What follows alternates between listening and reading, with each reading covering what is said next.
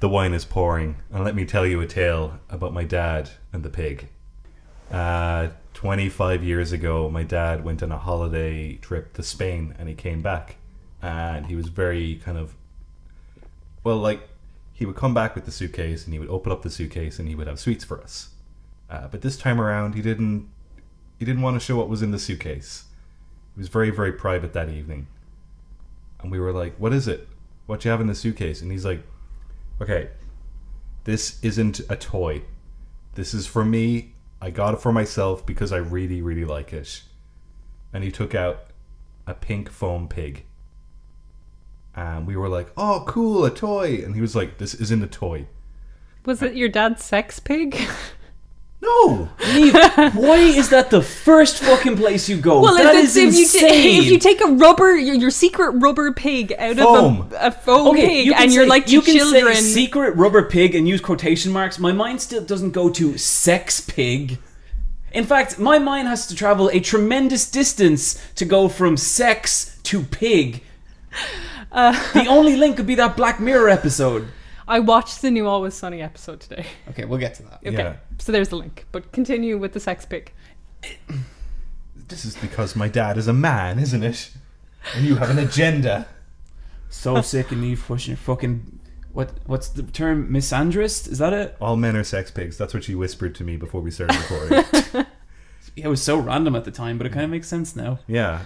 So he brings out this pig and he goes, okay, quiet. And he turns on a switch and it starts going. But there's a jingle.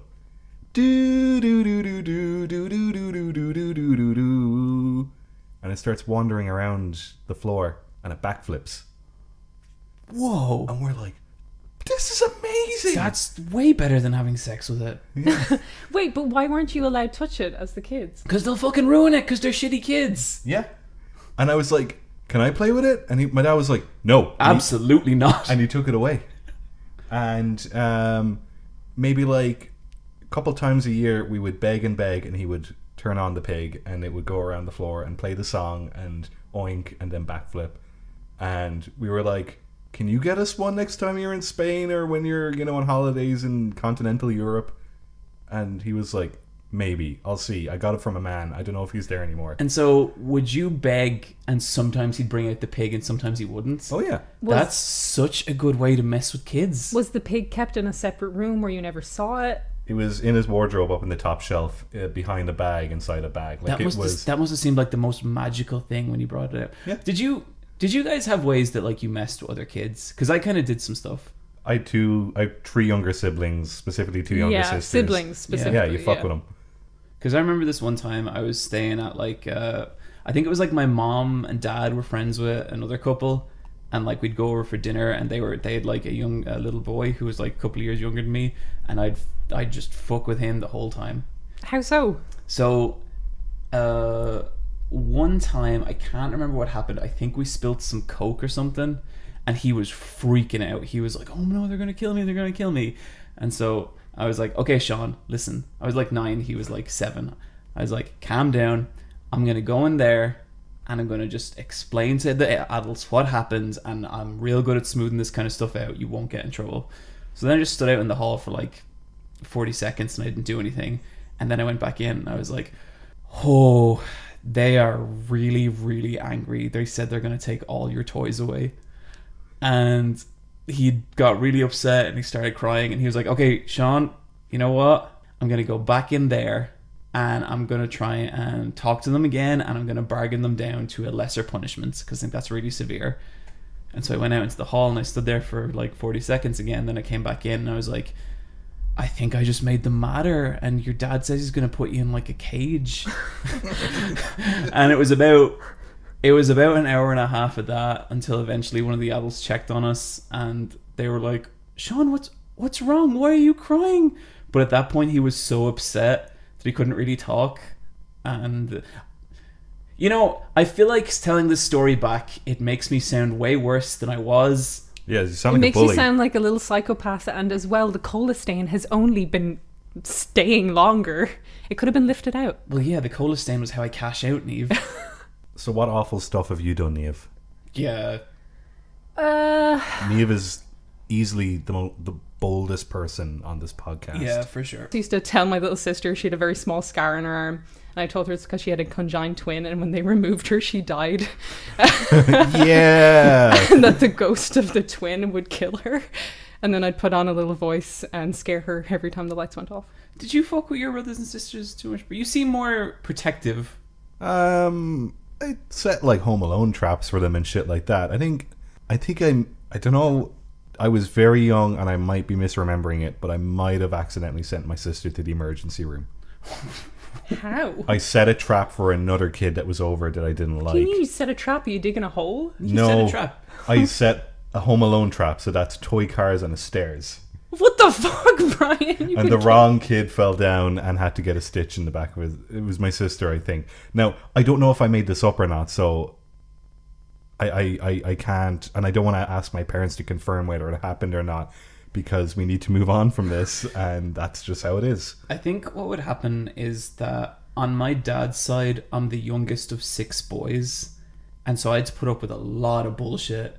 And whenever I'd find a child more vulnerable than me, I'd be like, it's fucking payback time. It's definitely a situation, like, because, like, we're not only children, but we're the eldest. So when you go to someone else's house and their friend has older kids, you're the one who gets picked on because you've no, like, frame of reference for whether they're fucking with you or not. So I definitely got fucked with too. I was told Don Conroy ate people's fingernails, and I believed it for years. So Don Conroy is like the Irish version of Bob Ross, Yeah. more or less. Yeah. Except he does children's caricatures. He draws a lot of birds, and like he's very cool. Yeah. I was a bit scared of him as a child. I was never bullied by anyone's older siblings. One of my older cousins used to dress up as a cat and beat the shit out of me. As if it made it better. Well, they would got me out. They would Motherfucker, say, yeah. well, they would be like, oh, John, you better watch out this evening. Ronan's acting weird. We think he's going to turn into the cat. And I'd be like, oh no. And then at some point in the evening, that would result in a vicious beating. It's so I think, weird. thinking back, Kids are weird. I think that kind of messed me up a little bit. I think all kids do that though, where they kind of invent a persona to bully as or something. Like it's like, oh, it's the evil Neve who's put you in the wash basket. It's my tulpa. This guy had like, but okay, he had a cat mask and a cat tail. Okay, he's a furry and a psychopath. He's figuring himself Is out that through... what happens? Is being that how it mean. all ended up like this? Got the shit kicked out of me by a furry as a child. Yeah, that guess- sounds I like guess- something that would happen to you. Yeah, I guess so. Wow, what a world we live in.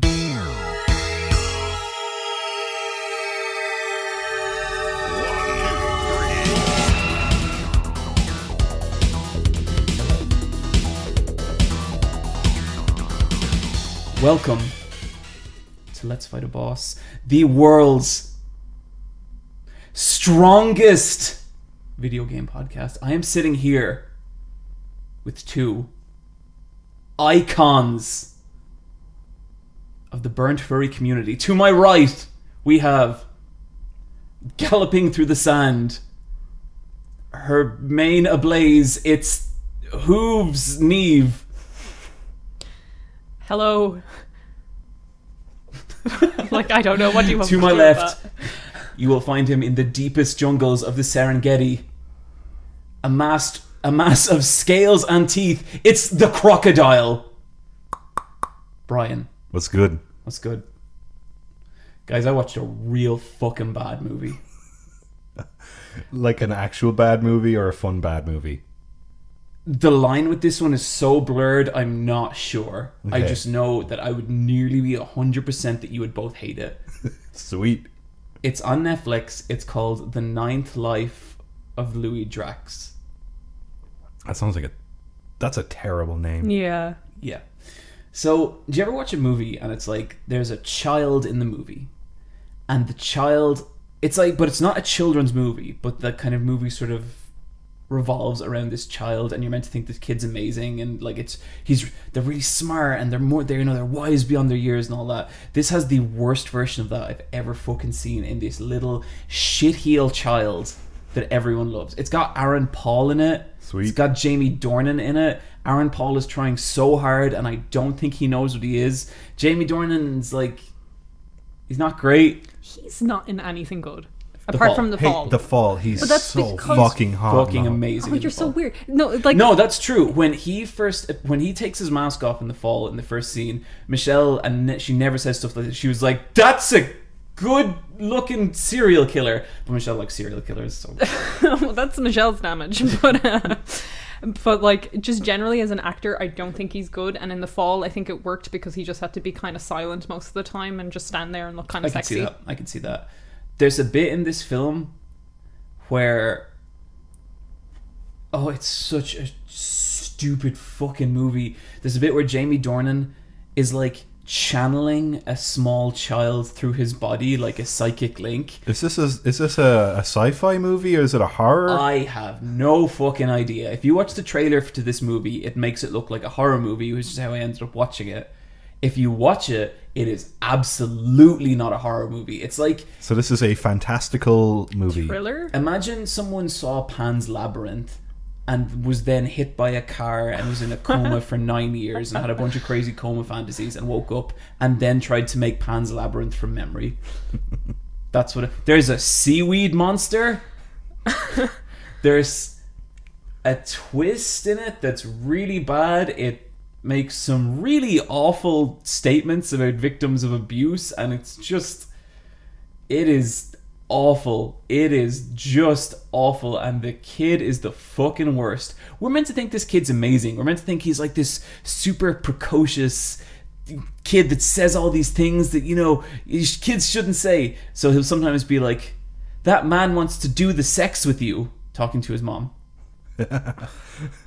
He's so perceptive. He's so perceptive. He's so precocious. It's such a wonderful movie about life, but it's not actually about anything. The kid, like, straight up murders animals in the film. And it's kind of played off like, what a quirky thing to do. Oh, okay. What does he murder? Like a cat? Hamster. Hey! And it's established that he murders multiple hamsters. That's really mean. Nah, you shouldn't fucking do that. And you sure as shit shouldn't do that and then be like, isn't this kid great?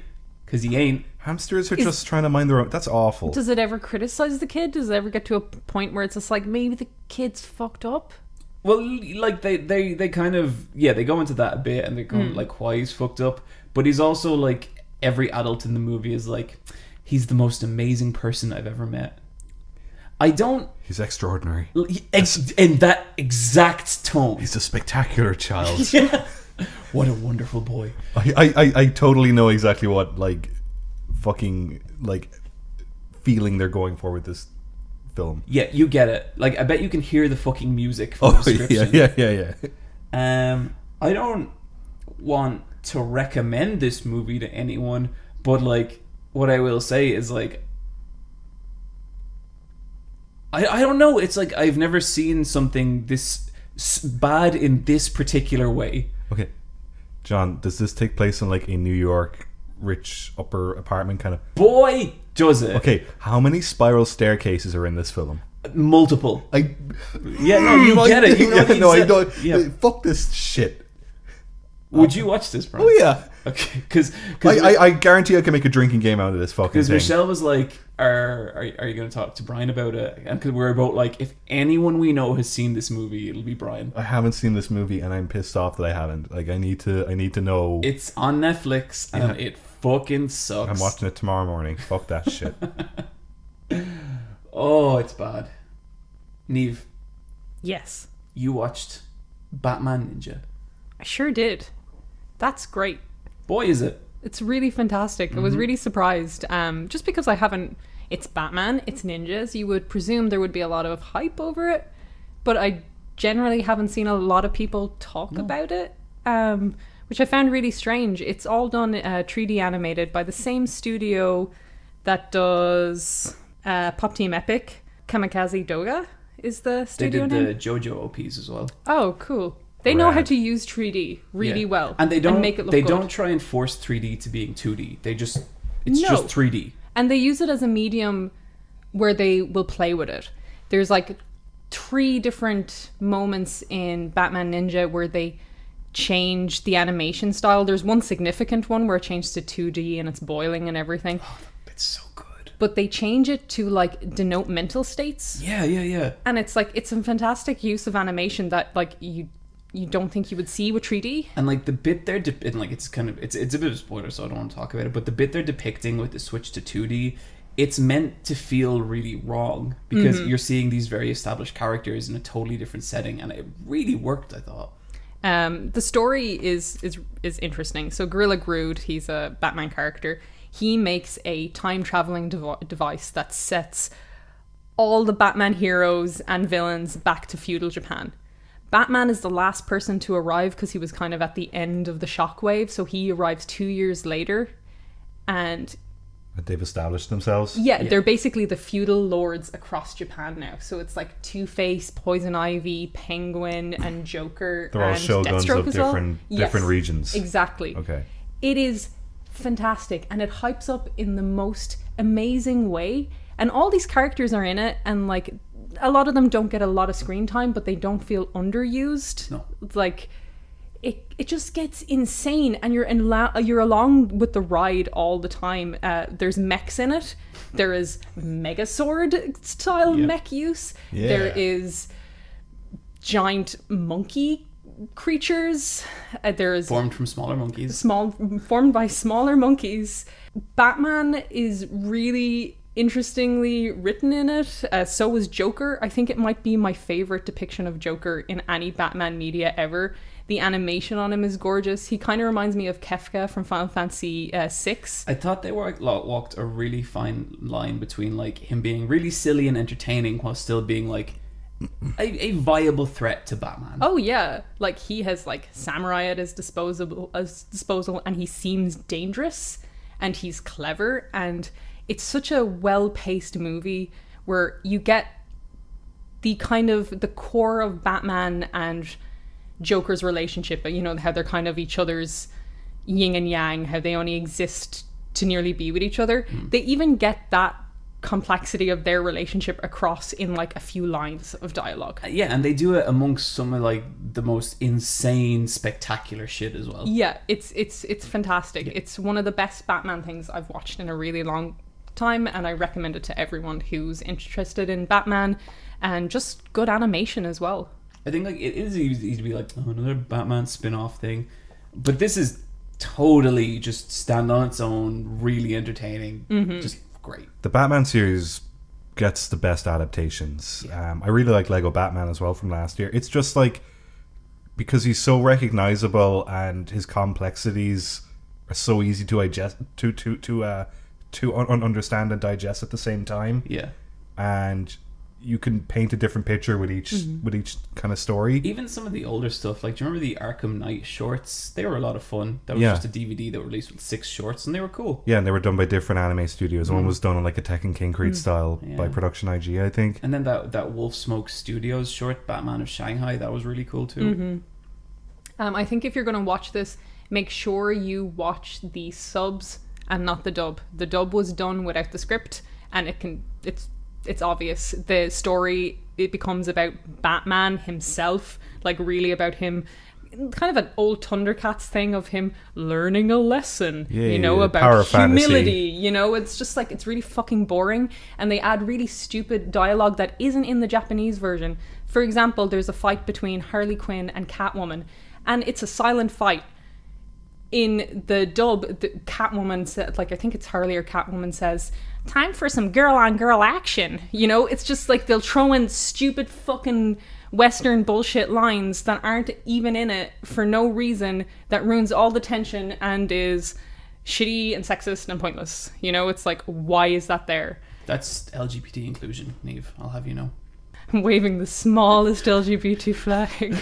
Only girls can fight each other. Oh, man, I hate that. Yeah, I like seeing everyone fight everyone. Like, you know when they show all the bad guys and all the good guys, and you're like, who's gonna fight who? And it's like they always pair off the two girls and fighting them. I hate that. I love it when it's like it ends up being like guys versus girls, because like, oh fuck, a lesser explored dynamic. No, I really like Usopp versus Perona for that reason. That's such a good fight. Because you think Nami in One Piece is gonna fight her, but like no, Usopp's gonna do it because there's a better dynamic. Yeah, like And fuck that. yeah, I watched the dub of Batman Ninja, and it was definitely like the script was not my favorite part of it. Like I liked the spectacle, I love how it looked and everything, but it was just a very standard story. And so I think I might go back and rewatch it with the sub at some point. It's worth it. There's a lot of flavor stuff taken out. Like there's a big conversation about tea leaves and just drinking tea, and like because Alfred gets sent back as well and he's serving like Bruce tea in feudal Japan now. Aww. That is all cut from the dub. Like that conversation is entirely gone, and it's such a nice little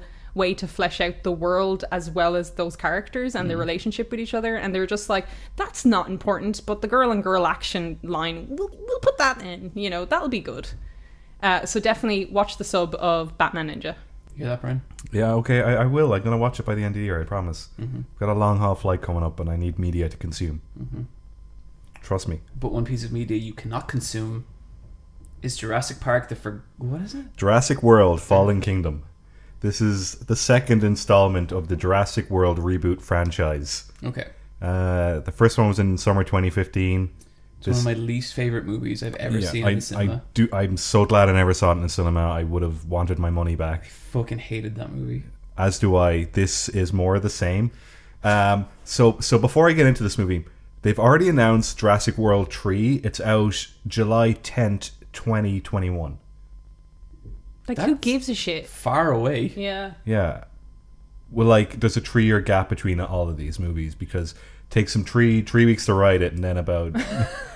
and then there's VFX. Okay. I heard nothing good about this film in the sense that even, like, people who aren't, like, cinema snobs or anything like that, like real fucking, like, Joe Normo was kind of like, that wasn't a very intelligent film. Like, this... And it's true. It's not a good film, but I'm going to push all that aside. I'm going to say some nice things about this movie because it does have some good stuff. Okay. It's very different to the other Jurassic Park movies. They try something different. The first hour is on the Jurassic World island where a volcano is going to destroy all the dinosaurs, and they managed to get a few of them off the island, but it's done by a mercenary group that are going to auction them off to the highest bidders, and all the highest bidders are like fucking war people who are going to use the dinosaurs. Well, some of them are collectors. I don't know. The second half of the movie all takes place in a fucking mansion in Northern California, and it may as well be the Resident Evil mansion. Like, that's literally all it is. That's cool. I love mansions in films. I think they're really fun when they get to be trashed. Yeah. Now, like, this mansion, they go all out. It has an underground cloning lab, like way down via like a secret elevator. That is very Resident Evil. Yeah. And I was like, do you know what? All right. Yeah, like that. That's different. Yeah. I'd like to see like raptors running around a mansion. Okay, there's a stupid, annoying kid in this film as well. Thank God. And guess what? She finds out she's a clone. This is Resident Evil. Is she called the Red Queen? No, it's heavily implied she's a clone. They keep going like, you really remind me of the, like, because like, you know how Richard Attenborough was in the original movies, but he's like canonically dead. Well, like, he's also dead in real life. Rest in peace, Richard. Like, he was fucking amazing. But like he died between the second and third movie. But James Cromwell, who's in loads of stuff, plays like his business partner who cloned a human. Because, you know, they're into cloning anyway, so why wouldn't they clone a human? So the little girl is the clone of this man? No, of like someone's dead daughter. Okay, because I was like, it'd be really weird to keep telling this young girl, you know, you really remind me of someone, and it's just a cut to her smoking a cigar or something. Yeah, no, but then like the end of this movie has this real life deserves a chance message, and it's the whole idea that like these dinosaurs, maybe they don't deserve to live because they've already had their time on Earth. But the little clone girl goes, hey now, they get to live because I got to live. What the fuck is that? Yeah. And like, okay, Jeff Goldblum is at the start and end of this movie, like during like a court hearing about the government wondering should they intervene with this like dinosaur island and the volcano about to explode. And like, you could tell Jeff Goldblum only showed up for half a day, did all his filming and took a check. Like, there is very little care. And like, Chris Pratt's back in it, and so is Bryce Dallas Howard. they're fine. Their chemistry is as flaccid as it was in the previous movie. Yeah, that last one really put me off. I heard that she was meant to be a lesbian, but they cut the scene. Yeah, I could see that. Her character design is way better now. I really fucking hated her character design in the last movie because she was meant to look like Richard Attenborough's character, where she was all in white and she was a park manager, but she had this weird like Anna Wintour hairstyle. Yeah, and more heels all the time. High heels, and it just didn't make sense. So now she's just dressed like an adventurer, like she's just wearing like, she's just like a Tomb Raider looking person. And then like the new dinosaur for this movie is like a hybrid velociraptor that is part DNA of everyone's favorite velociraptor Blue, and then the mutant dinosaur from the previous film. Was that from the last Jurassic World movie? Yeah, that thing sucked. This is better because it's like it's like a slightly scaled up velociraptor, and it has a great scene. Like, they're not great scenes; they're just good set pieces. Let's say where like the little girl is hiding underneath a bed, or she's hiding in the bed with the blanket over her, and the velociraptor's in her room, and it's like claws are right up against the bed, underneath, right up against the duvet. And like, I think if you were a little kid watching this movie, that would scare the shit out of you, and when you were in bed that night, you might think there might be a dinosaur could break into your room. And so that was kind of like a good visual motif, because like it took the dinosaurs off the island, but it didn't, like, it sort of put them in the suburbs, but it put them in like a domestic environment that made it way creepier. What would you do if a velociraptor broke into your room at night and tried to sell you drugs? I'd buy the drugs. Buy the drugs, yeah. You have to buy the drugs. What if it's like a bad drug, like heroin? Do the drug. Yeah, shoot it up, Johnny. I mean, it's only one night. Let's get freaky. Yeah, get freaky with a dinosaur, John. He's not going to get high. He doesn't get high in his own supply. He's a man of business. Well, I'm taking... Or woman. Yeah, we don't know. No, we don't know. Actually, all the dinosaurs are female. Yeah, so it's a woman. Okay. I would take her drugs, and I would have put them on my body. I think I'd probably try and negotiate. I don't want to do heroin. Okay, there's this other bit, like, in the first half of the movie where Chris Pratt's character gets tranquilized. And does like, a dinosaur sell him drugs? No, but this, you know how Chris Pratt's like funny in Parks and Rec? Yeah. So they were like, can you be like Andy Dwyer for like a little bit? And so what they do is they have him so he's been shot by a tranquilizer, but they take out the dart so only a little bit got into his system. But it leaves enough that it knocks him out for like a tiny bit. But then a Triceratops comes along and licks him awake. Like, just licks his face and then he wakes up. Sure. And then he notices that there's like magma like slowly coming towards him because the volcano has erupted. And he has to like, he's all drugged up, so he has to like wake up his legs and then wake up his arms, and he has to like goofily like roll away and like jump over like a fallen tree branch, and like the lava is like literally touching him, but he's not like on fire. It's fucking ridiculous. What's your favorite dinosaur, Brian? Velociraptor. I just think they're really fucking cool, but I don't like what they've become. I don't like what these movies have done to them. No, like not one bit. In this one, the one Blue, they're like, she understands empathy. Fuck off. She's the second smartest creature on this planet after humans. People like dinosaurs because they're dinosaurs. Yeah. Not because it could have the capacity to be human-like. Mm-hmm. It's like they look cool. Yeah, like I really like the original Velociraptors. Like I still think my favorite is the first movie, and the Velociraptors in that kitchen scene are fucking amazing. None of the films after that are great, are they? Lost World has some good bits. It also has some dumb bits. Like a girl uses gymnastics to fight Velociraptors. I remember that bit. And it has a badly written scene where somehow there's a T-Rex in San Diego, I think. That's where the boat pulls up and it eats a dog.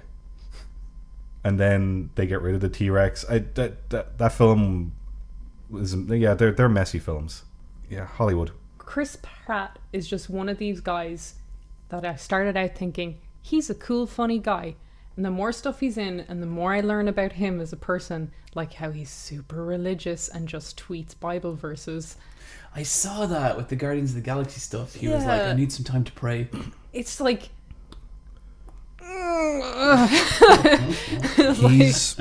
he's definitely going to suffer from like a lot of overexposure. Yeah. I think he already has. I think that the charm of seeing Chris Pratt in the thing is gone. Completely. He really did not pick his roles well. I guess when someone comes knocking on your door and they're like, Jurassic Park, you're like, okay. Well, put it this way. He probably made more money from that Jurassic Park movie than we and everyone who listens to this podcast will make in their entire lives. But does that matter? Yeah, money's great. He's probably made more money than the entire like team of 7 seasons of Parks and Rec have. I'd say so. Good for him. Yeah. That creatively dead idiot. So, a new season of Always Sunny in Philadelphia started. Season 13. Season 13. Have we all watched episode 1? Yep. Yes. Is that all that's out right now? Mm-hmm. Yeah, there's no episode 2's out later this week. Yeah. I love this show. I thought this episode was great. It's Always Sunny. Everything felt as it should. I was happy. I didn't like the episode. Yeah. Really? It reminded me of the Principal and the Pauper episode of The Simpsons where they just reset the status quo. I was just kind of disappointed by it. Like there was some good jokes in it. Some characters just stood around and did nothing, like Frank. But it's a He setup. does that a lot, though. Yeah, Yeah. I mean, Danny And, DeVito's not a with young the man. Principal and the Pauper, I think the problem wasn't the resetting of the status quo. The problem was it actively broke Principal Skinner as a character. Yeah, that's true. I was just very underwhelmed. I did really like that Mac fucking worked out. My God, that guy is cut. Like, what the fuck? How? And he's just showing it off. He looks great. You could He cook a looks steak on amazing. that chest. Yeah, you could. I don't know. I thought it was really funny. I loved all the stuff with the Dennis sex doll. That really made me laugh. That really looked like Dennis. But in such an uncanny, weird way. To the point that, like, at the end... Can we spoil this? Not really. I don't know. I don't know. It's a TV show. It's been out a week. Yeah, Can okay. you spoil Always Sunny? It's just a I don't know. 22-minute TV show. Dennis like, it's fine. shows up at the end, real Dennis, and because you've been looking at the doll for so long, he looks really freaky himself. Like I know Dennis is kind of a serial killer character, but he's starting to look like a serial killer. Yep. He looked like a candle. Yeah, he like- looks so smooth. Yeah, he was weird and waxy and shiny. I just thought everyone... I loved at the start when Charlie was like, oh, Mac, he's skinny, he's big, he's fit, it doesn't matter, you look great, Mac. Like, it was just, it killed me. Like, I had a blast start to finish. And Mindy Kaling was the guest this episode as like the new member of the gang. Yeah. She was pretty good. Yeah, I thought she was great. I really liked her on Twitter beforehand being like, yeah, everyone, just to confirm, I'm replacing Dennis for the 13th season of Always Sunny. Jesus. I hope she shows up again. I want her to team up with the McPiles or something and destroy them. Oh, that'd be good. I'm really happy it's back. I fucking love that show. And with that, let's move into strategy talk.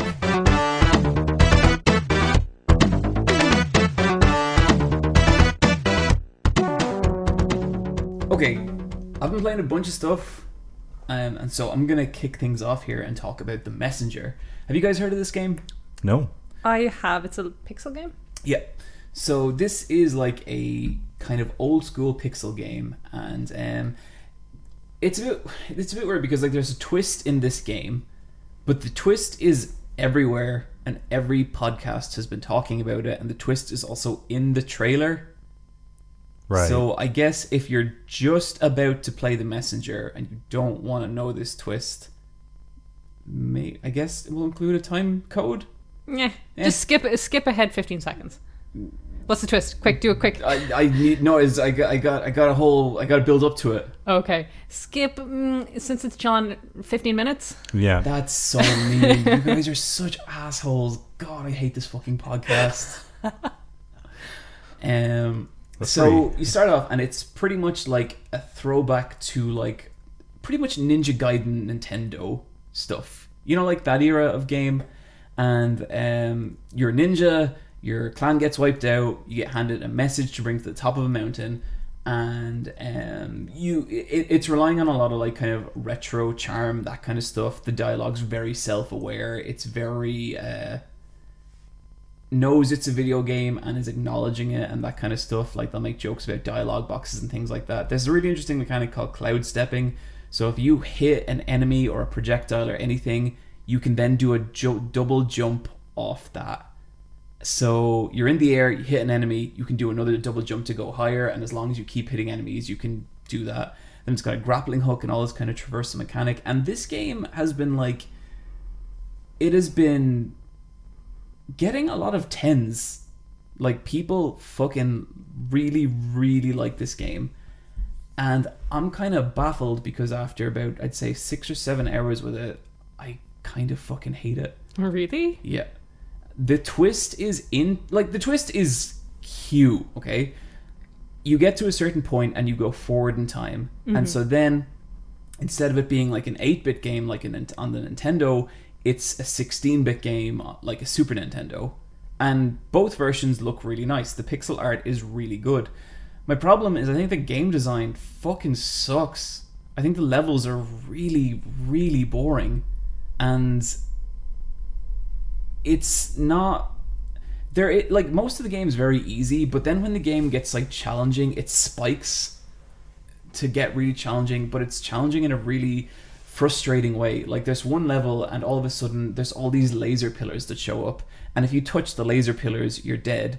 The problem is, like, you have to wait for a lot of platforms to kind of like, you know, float along so you can walk under them to block the laser pillars or like jump across them. But if you die, you'll be sent back like 4 screens and you'll have to do the same like puzzles that involve waiting for these things to go. And it's very frustrating. And then like it really hinges on, hey, this is a retro game, you know, like they're like someone will be like, wow, I just said so much that, you know, I barely had enough room in the dialogue box. And it's just so like, I feel like that kind of humor in games was played out like 5 years ago.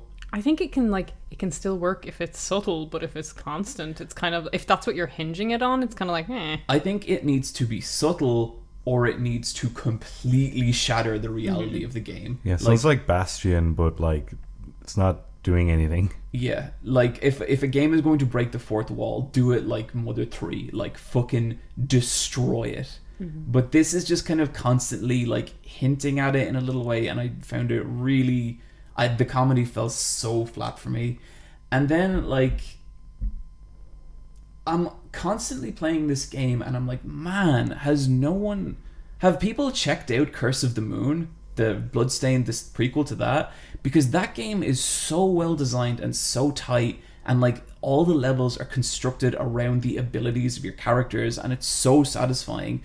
But with this, like, there's so many stretches where it's just like, oh, okay, yeah, I see what I gotta do, and I go and do it. And like, it's really, I can tell, like, you know, there's obviously an affection for retro style games here, but the design of the game does not back it up. And I think I'm really surprised this game has gotten the attention it has. Like, really, really surprised. I think it does one of my absolute least favorite things that games do, which is like, it is relying on retro charm and nostalgia. I don't think it's actively doing anything you have. Like Mega Man 2 is an infinitely better game, and that game came out like, what, 30 years ago? And it's like, it doesn't do anything to really push things forward, and it's not better than the things that are already out, and it's kind of like, I fail to see the charm of this game. Does it flick between the two styles often, or does it just happen the one time? I think, so I've just hit the style thing, and basically what happens then, it goes from like a 2D side-scroller into a Metroidvania. Okay. But I'm like, this did not impress me, as it, and like, I was mainly playing through the game because I wanted to see the twist, and now that I've seen it, like, I am so unenamored, I think I'm just going to put it down. Like, I think it might be done. If people think that there's going to be stuff to turn me on this game, I'd like to hear about it, but I'd also be keen to stress I have not enjoyed the game enough at all up until now. And so it would have to get like the game design behind this game would have to get so much better for me to care about it. Not where I thought that was going. That's disappointing to hear. Yeah, I was really sold on it because I'd heard so much about it, but I really, it fell so flat for me. It's nearly like hype culture ignores a lot of problems with the game. Yeah. Oh dear. Like it feels like this game is constantly like standing beside me and elbowing me in the ribs and being like, "Remember Ninja Gaiden? Do you remember Ninja Gaiden? Wouldn't it be funny if someone did a parody in Ninja Gaiden?" Like that's what it feels like, and it's not funny enough for that to work, and it's not interesting enough for any other aspect of it to work, for me at least. So yeah, wanted to get that out of the way. Big thumbs down for me. I played that Curse of the Blood Moon thing. Oh yeah? Yeah, I love it. It's great. Fucking fantastic, isn't it? Yeah. I feel like that's some of the best art direction I've seen in an 8-bit game, where like it's so beautiful and sparse, and like there's no regular enemies. Every enemy in that game looks like something fucking weird I've never seen before. It's really cool. I was playing it a lot on the plane, and I kept showing Rebecca like boss monsters every time I got to a boss. Awesome, I was just right? like, check out this boss. Yeah. All the boss battles feel cool. I think that's a big surprise, because I don't usually like those games, and I don't feel like I can manage those games. Like, I'm not particularly good at them, but this one has made me want to, and I like that there's so many. Because of the 4 characters and their different abilities, I feel like I have a lot more to work with it. So, a Let's Fight a Boss fan got in touch with me. You know, you don't have to take the characters with you. At all?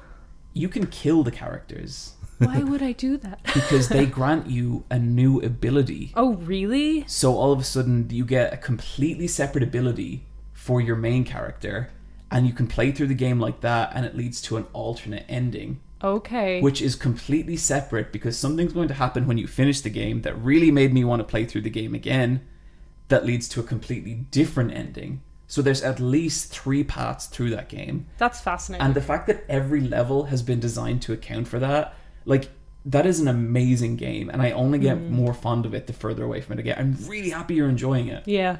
Man, I totally would go back and kill that old man. I do not care about him at all. I love Whip Girl. She's good. She's amazing, and she's the star of Bloodstained Ritual of the Night. Oh, nice. Yeah. I'm really Um, excited to play that now. The old man sucks, except when he's great, because some of his spells are so strong. That ice arrow thing, that's really good. And like, that game just blew me away. And compared to that, The Messenger just feels so tired for me. Like, just the amount of times I sighed playing that game. I'm really glad you're playing Curse of the Moon. That's a fantastic game. So it's worked out. The Messenger, nobody wants it. Here, we want Curse of the Moon. Yep. Brian. Yeah. You've been playing one of the biggest games of 2018. Please tell us about Goof Troop. Goof Troop. Ba-da-da-ba-ba-doo-da. Yeah. I'm playing Goof Troop on the Super Nintendo. I modded my SNES Mini to have more games on it, and I decided to put Goof Troop on it because you can't play this game any other way. I love this game. Yeah. This is fucking amazing. Yeah, it's an amazing game. This is made by Capcom in 1993. It was designed by Shinji Mikami, the creator of Resident Evil. What? Really? I didn't know that. Okay, so the DNA of Resident Evil is in this game. Oh my god, you're so right. Okay, so you play as Max and Goofy from Goof Troop, and you're stranded on a desert island, and it's broken into like 5 or 6 levels. And it's a top-down, tile-by-tile Zelda kind of look-alike. And you don't have any attack buttons, but rather you pick up items and you solve puzzles in rooms. And the enemies are just pirates. And kind of like evil frogs and snakes and stuff you'd find on a desert island. Or, you know, like on a kind of dangerous island, I guess.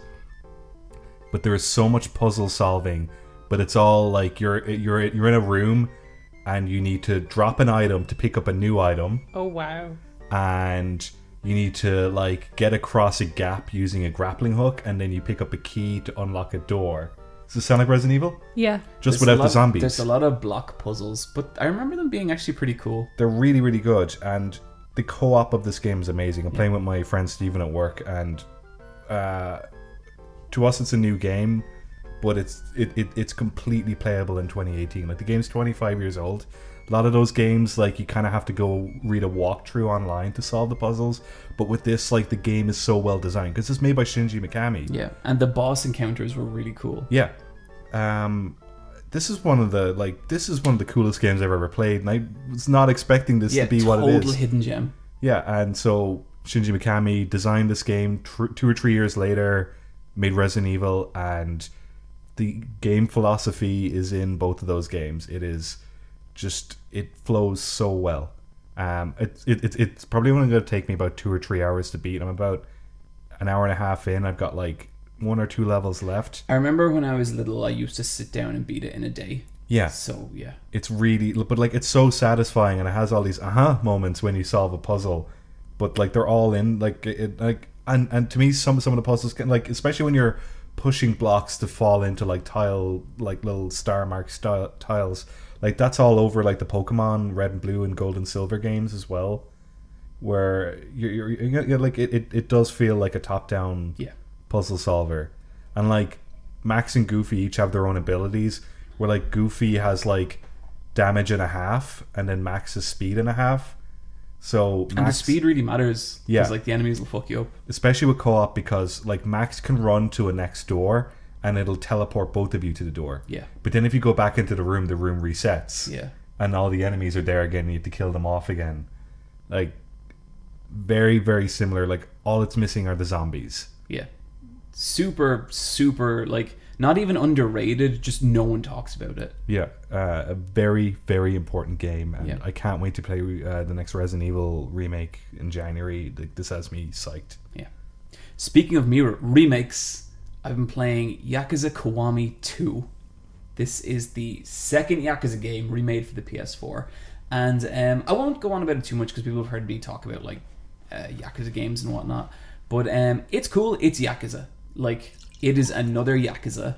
What I would say about this one, and I've heard a lot about the second game, it's a real fan favorite, and I really like it. Like, I've been having a great time with it. But what I would say is, like, this is definitely a game that is less personal to Kiryu. So it's like, you pretty much start the game and Yakuza hijinks kick off nearly instantly, and so it's much less about Kiryu as much as it is Kiryu kind of getting caught in the cogs of another giant Yakuza problem, which he punches his way through. And I think after experiencing 6, I do kind of miss that much more personal aspect of it, because even though like he's left the Yakuza, he's not really burnt out on the Yakuza anymore. Like, he's very ready to get back involved. And I think what I enjoy about Kiryu so much is him later on in the series, when he's really struggling between trying to lead a normal life and being in the Yakuza, and I feel like that's really absent from the game. Like, pretty much a Yakuza person gets shot and right away his daughter's like, oh, I'll just go stay in the orphanage for a while, and he's like, cool, and that's it. And then the rest of it is, pretty typical Yakuza fare. Now, it's a lot of fun. There's a lot of polish in some of the cutscenes. In other places, I think you can really feel the remnants of it being a PlayStation 2 game. There's some design where it's like, you walk into a new town, there's a waypoint to go to a bar, you have no reason to go to the bar, you go, the cutscene triggers, and that's kind of it. You know what I mean? But it's Yakuza, and I'm enjoying it. And super, super quick, I had 2 sick days last week, so I played a lot of games. For some reason, I started playing Devil May Cry 3 again. Nice. Yeah. Is this remastered? Yes. So I think in one of the very early episodes of the Bosscast, I talked about how I was playing Devil May Cry 3 on the PlayStation 2. I actually had a lot of trouble going back to that game, because that game runs at 60 frames per second on a PlayStation 2, which is amazing. But I think the trade-off is it runs at like 360p. Like, it looks like fucking muck on a PlayStation. And so I think I needed to capture some footage for this for a thing, and so I started playing it, and I just needed an hour or 2 of footage, but I ended up playing like 4 hours, and Devil May Cry 3 is so much fun. It's really, really good. It's so goofy. This is the one with the younger, jokey... Pizza. Yeah. Yeah. And he's not taking the situation seriously at all. He's not, but he's also trying to be cool, and it's not working out for him, and it's really funny. And there's a bit where like there's this like jester character in it, and like Dante starts like shooting his feet to be like, hurry up and talk or whatever, but then the jester starts doing like a really stupid dance, and he starts running on the spot in a really silly way, and it's so silly and stupid, but it's backed up by this like unbelievably tight combat. Like, the combat is so fun and so satisfying. I'm gonna beat it, and I'll have more to talk about probably in a future episode. But just to get it out there, playing that, and it's been great. I'm sure Foxcade is gonna be horrified that I've never finished Devil May Cry 3, but I'm gonna do it. Did you play 4? No, I played Devil May Cry 1, loved it, and then never went near the series again. Oh, really? Yeah. Wasn't Devil May Cry 1 like launch window for the PS2? Not quite launch window, a little bit out from that. Okay. But the trailer for that is so sick, because it's like you see Dante walking along with this sword, and then he like pulls out the guns, and you're like, oh my god, swords and guns, and then it goes, oh my god. Whoa. That was on like one of the PlayStation 2 demo discs, where like it wasn't a demo, but it just had a bunch of cutscenes, and I just would rewatch that over and over. So yeah, really cool. The new one's looking amazing. Yeah, that looks really, really good, and playing this makes me remember why I liked the first one so much. It's so good, and like there's so many ways you can approach it. But anyway, we got a bigger fish to fry, or spider to fry. Yeah, people eat spiders. In that Indiana Jones film they did. Yeah, they do. This is Marvel's Spider-Man for PlayStation 4. I'm very glad you added the Marvels onto the start of that, because I really don't have to stop you incorrect. That's the official name of the game. Marvel's Spider-Man for PlayStation 4. This is a PS4 exclusive and the fastest selling PS4 game Ever. Wow, it must be amazing. Yeah. Sorry. So like me and Brian are both playing this. Yeah. Like, Brian, what's your experience with it? I'm 49% through. I'm doing a lot of the side quests because I want to level up Spider-Man so he's better in combat situations. It's great. It's fine. I don't get the hype. Great and fine. Okay, well, I think this is a big, huge game, and there's a lot of hype around it. So what I think we should do is basically break it into what we think is good about the game and what we think is bad about the game. So we'll start with the good. Yeah, let's get posy. Okay. Do you want to go first? Yeah. The good things I like about it are it's 8 years into Spider-Man's career. I was really surprised to hear that. And so there's no Uncle Ben origin stuff, because I've seen that so many fucking times. Peter Parker's 23 and he is an intern for Dr. Octavius. Oh, cool. That'll work out. Yeah, and I really, really like that. The story, I'm kind of into the story. I like it. Just because it's not something I've seen in like the movies. What else do I like about it? Combat, gameplay is amazing, and I love New York, so it's great to see like a pretty decent representation of New York. Like, it's more or less accurate to the real city. And like the web slinging is cool. Sometimes it'll play a cutscene and it'll go seamlessly into like the gameplay, which is kind of neat. It's so polished. Yeah. Like, there's different voice recordings for if he is speaking a line and he's mid-air, so it's a strained like kind of recording, or cool. versus if he's just walking or standing still or static. The stuff I like, environmental detail, I go on and on and on about environments all the time. Spider-Man is so polished. You would go up to a fridge in Doc Ock's like lab, and if you go into photo mode, you can read the little menu of all, like a little restaurant menu. You can read all the dishes, all the prices. There's little photos. Once you drop onto the ground, like literally anywhere in this giant city of New York, you can drop down and there's signage, there's graffiti. You're like throwing these like manhole covers. If you go look at the manhole cover, it's a beautiful textured realistic render of it. There's like stickers on like lamp posts. Yeah. It's just so detailed, like visually and textured. Yeah, like the prop design is insane. There are collectibles in the game. Like, there's one where you find a baseball ticket that you and Uncle Ben went to, and it's the first time they mention Uncle Ben. But it has like the date of like April 2010, and it's 2018 now, so you kind of get like context and timeline for the last 8 years of his life. A lot of like the world building is done through like the detail of the props, like that kind of stuff, and like there's bits where you find, like Black Cat is like leaving you stuff across the city where you find it, but They're like she's really a whole fun. pile I of like like those. coffee cups around the place and like food, and you can like zoom in on the food and it's all really beautifully rendered.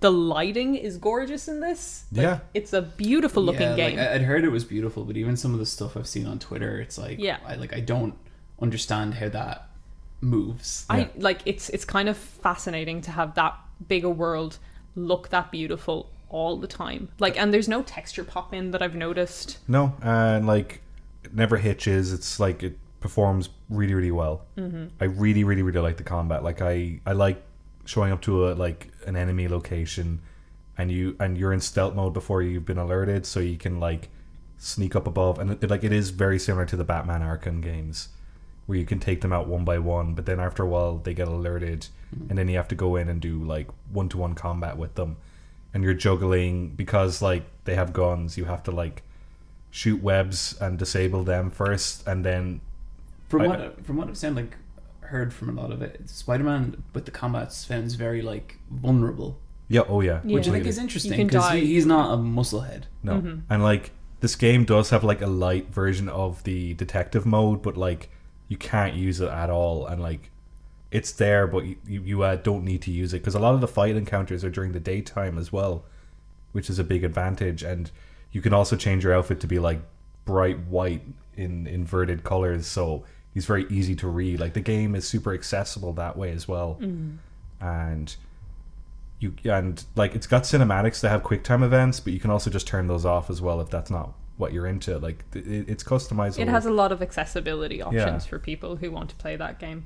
But I think that kind of like, you like the combat a lot. I do not like the combat. Okay, are we entering the negatives? No, I'm not finished Okay. with positives. I'm going to run down my positives because I have a list of here, because like I don't want to bash this game because I don't think it deserves a bashing. The traversal, which is what kind of people cared about, the web slinging. It is like, it's gorgeous, it's perfect. Like you can pick up speed. The animation on Spider-Man is fantastic. He'll do a tuck, he'll do a roll. It all just like blends into each other. There's a really good sense of speed and momentum. Like you really like feel it. And the stuff where you can unlock where like he can jump into a roll, and then if you time X at the right time, he'll bounce out of a roll and just like pinball his way like atop rooftops. Did you guys ever hear the story? Do you remember the way that PlayStation 2 Spider-Man 2 game had like the best swinging? Yeah. Do you ever hear the story of how that happens? No. The guy would sneak into the studio at night and program it himself. He pitched it to the team and they wouldn't listen to him. What, really? And so he ended up programming all the stuff himself. Yeah, he ended up doing like a Kickstarter for a game with the same swinging mechanics. So he like snuck into the building and was changing code? Yeah. That's insane. I don't know if he was changing code or just he was building his own prototype. version to be like, look, it's better. Yep. And like it's got a good rule where like, let's say you jump off the Empire State Building, you have to fall like a couple seconds before you can web sling onto anything else because There's nothing to grab. there's nothing to Yeah. grab. And like they've built that into the mechanics, and it's so good because otherwise you'd just be grabbing like Air. invisible air. Yeah, it and, would be and, mindless. And Yeah. Spider-Man's web sling isn't mindless. and there are some missions where there's helicopters kind of like floating around, so you have to use them as like anchors to swing across, which is really, really cool. On the reverse of that, sometimes like there's like you have to fly yourself through some smoke clouds and gather chemical stuff. Yeah, they suck. Sometimes they're not near any tall buildings, and you can be trying to launch yourself through those smoke clouds, and it doesn't register for ages. I was just like, man, why are you putting me where there's no buildings if you want me to sling? So traversal, really, really, really, really, really, really good. It's what people wanted it to be. They achieved exactly what people wanted them to achieve with that. Environmental design, beautifully detailed, gorgeous looking game. Lighting is amazing.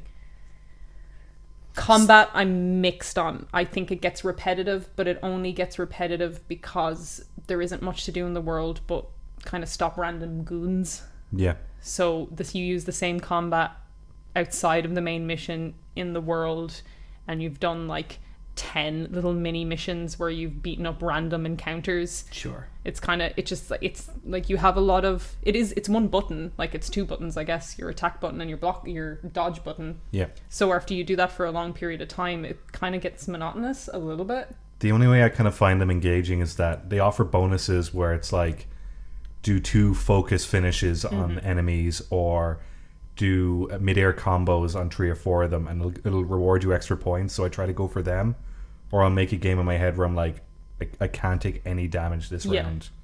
But you're adding extra challenge then. Like I get what you mean with the XP bonuses. I do them as well, just to be like, okay, I'll try and get my 10 air launches kind of thing. And I'm constantly doing stunts in the air as well as I'm traversing around just to build up my XP. Mm-hmm.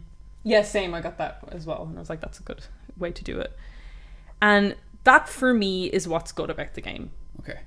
I don't mind the 8 years in the future thing. Like, I think that's fine to do.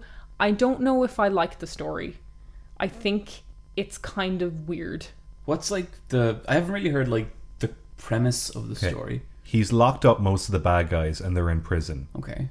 And like, it's kind of at a calm period of his life. Like, it's wound down and he's just like helping out at a shelter, and he's just doing petty crime. He's stopping petty crimes. He's not stopping any main villains outside of the shocker at the beginning, but he's pretty straightforward as a boss battle. Generally, so what is happening is like, it's kind of more peaceful, but Fisk, the kingpin, is there, and Spider-Man takes Fisk out, and Fisk is the crime lord. So then there becomes a power vacuum. So there's this race of different supervillains to fill that space. There's one kind of main and kind of antagonist group, which is Mr. Negative and his group of demons. He's one of the newer villains from Spider-Man. Like, I might be totally wrong about this. I think he only started appearing in the last couple of years in the comics. Yeah, like, I'm not sure when he appeared, like, in the comics generally, but I think he's an interesting character. They do a thing where he seems to... My understanding of Mr. Negative was his name is, like, is it Martin Lee? Yeah. Beforehand, is that they don't he doesn't understand that he's Mr. Negative.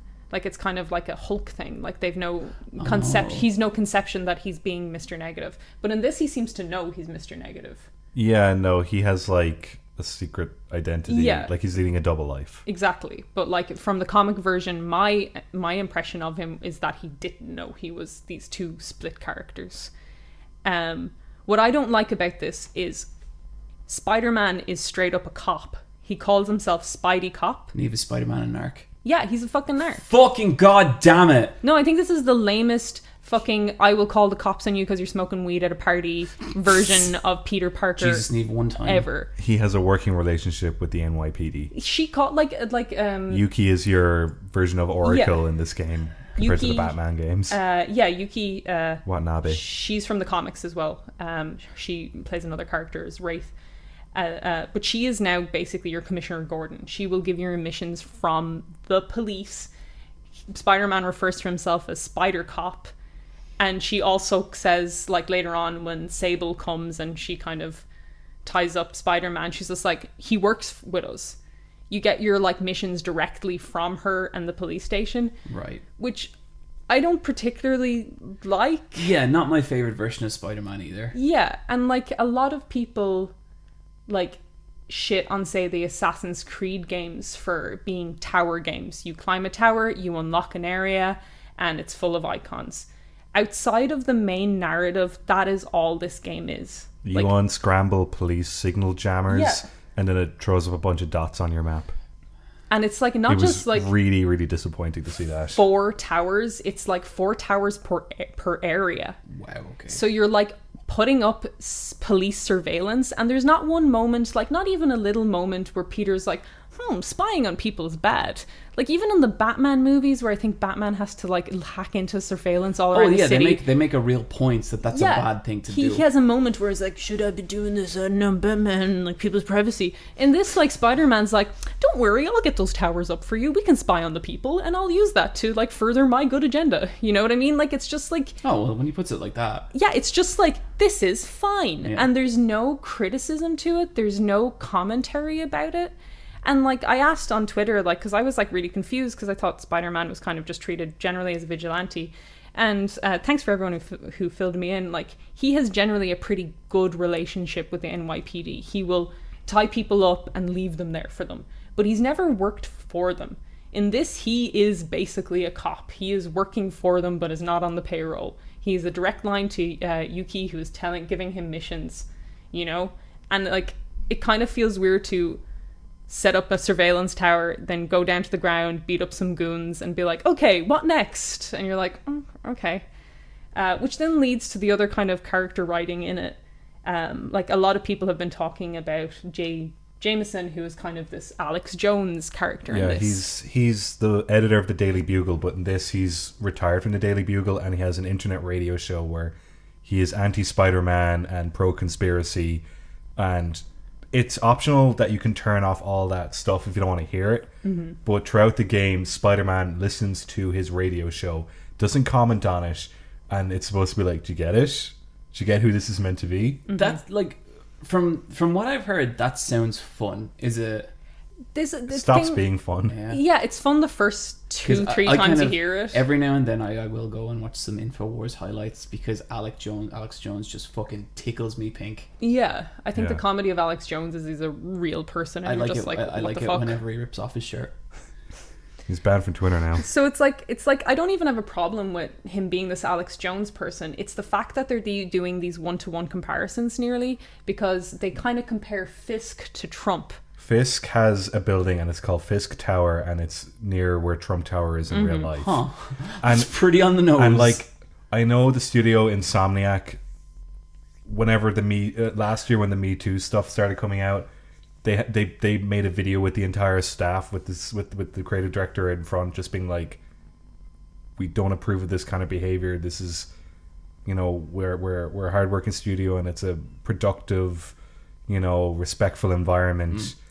And I know, and like, it's very easy to tell what way they're politically aligned, but they can only do so much in a AAA game where they want to sell to as many people as possible. And they're just wink, wink, nudge, nudge with this stuff. Does it feel maybe a little half-hearted? I think it's character assassination of Fisk. I think Fisk is a way more interesting and nuanced character than whatever Trump is. You know what I mean? And I think it's also... Not a big fan of the writing behind Trump, personally. It's like a pretty boring TV show. Yeah, I'm not enjoying the last few seasons of this thing. No, it's gone off the rails. Like, the whole thing about him becoming president, it's like, come on. It's kind of weird because, like, Trump, incompetent. Fisk is a mega genius crime lord.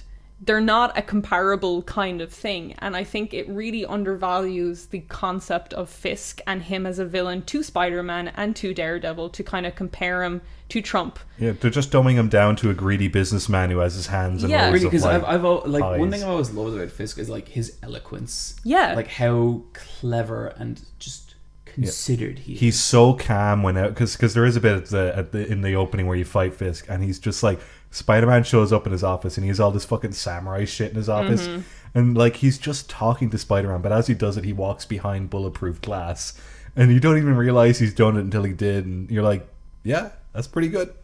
But I don't like that comparison of him as Trump as well, and it also gets weirder as the game progresses, because then when the vacuum is created and the demons move in, they're Martin Lee's group of Chinese men who are fighting.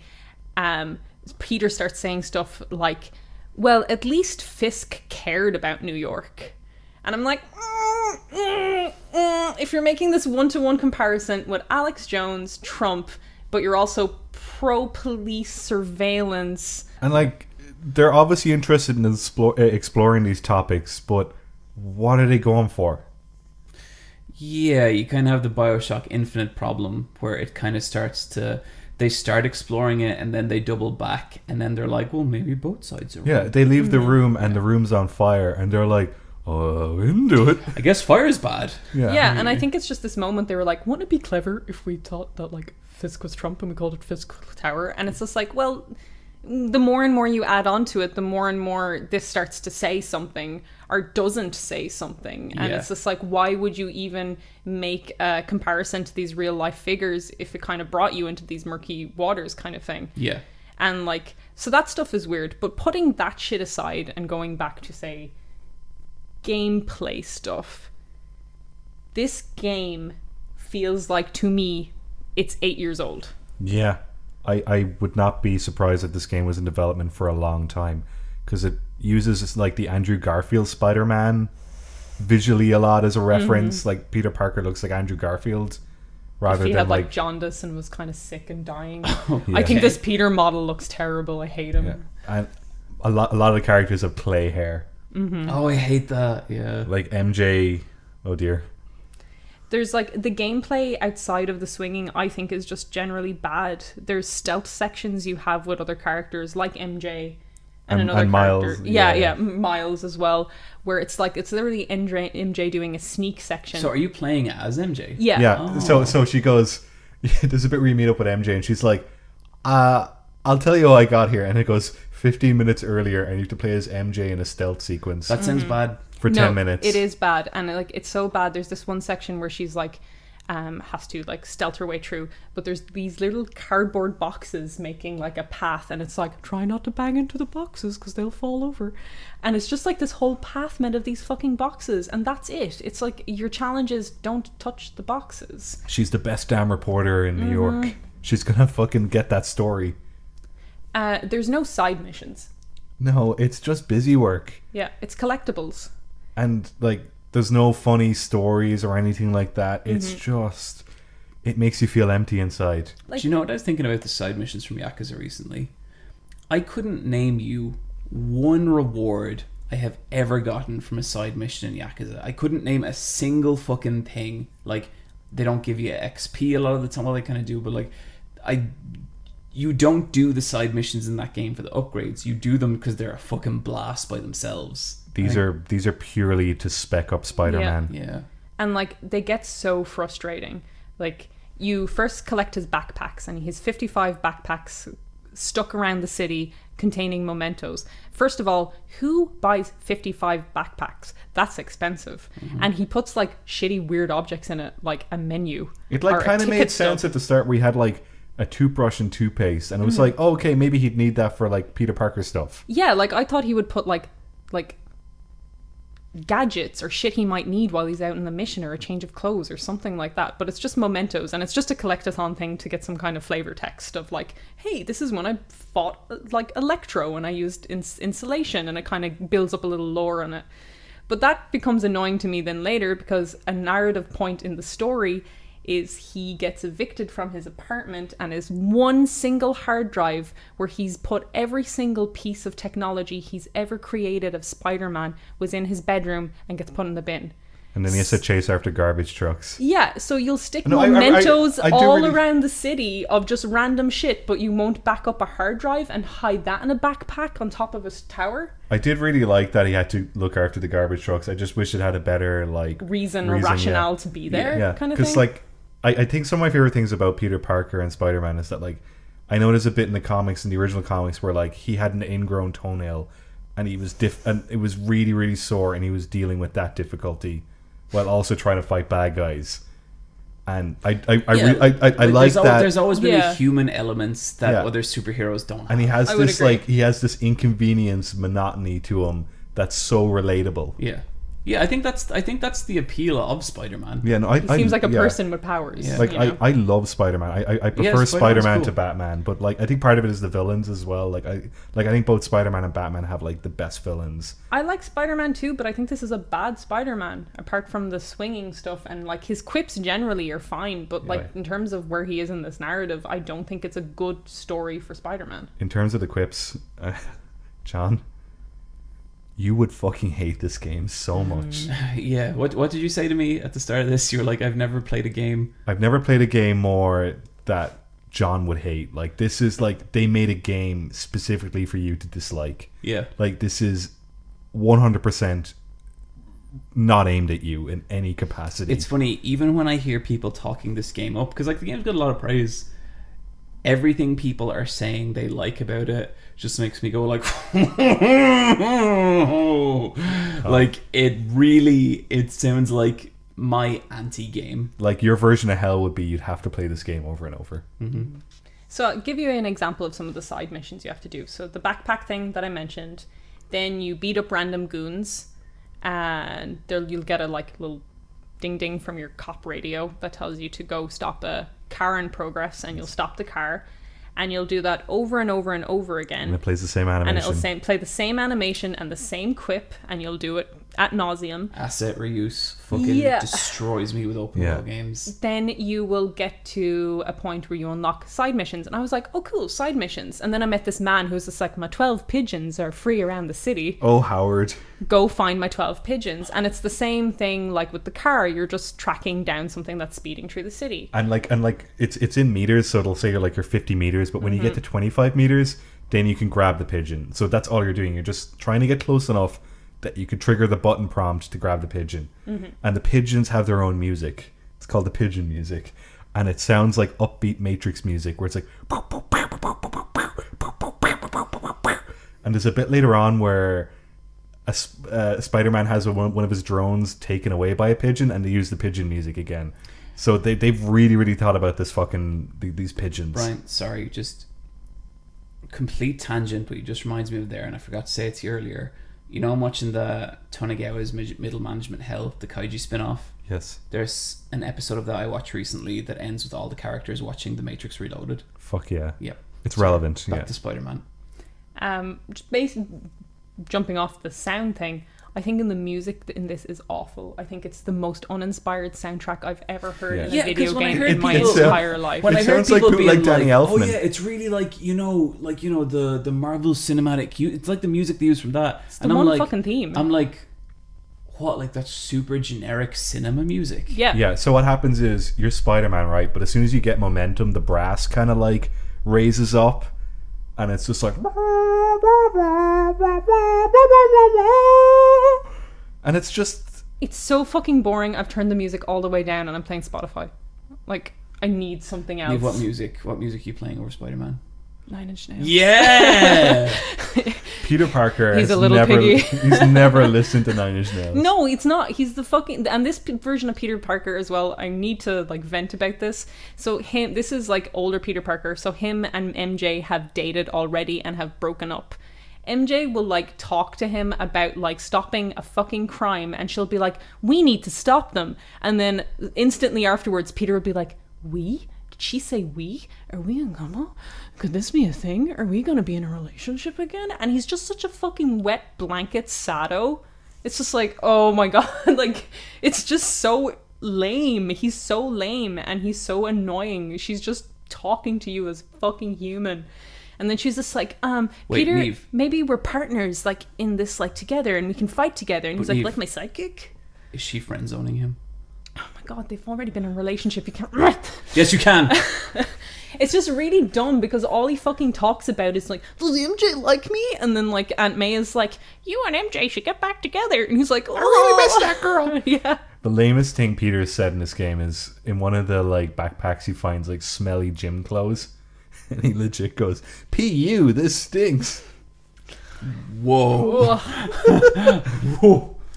More gameplay stuff outside of swinging. You do, like, little, like, puzzles. So you go to Doc Ock's thing, and you do kind of, like, you're tracking the current, and you have to put in little pieces. And they are, like, the literal Valve puzzles from the Bioshock games, where you have to, like, correct a water flow from point A to point B. Yep.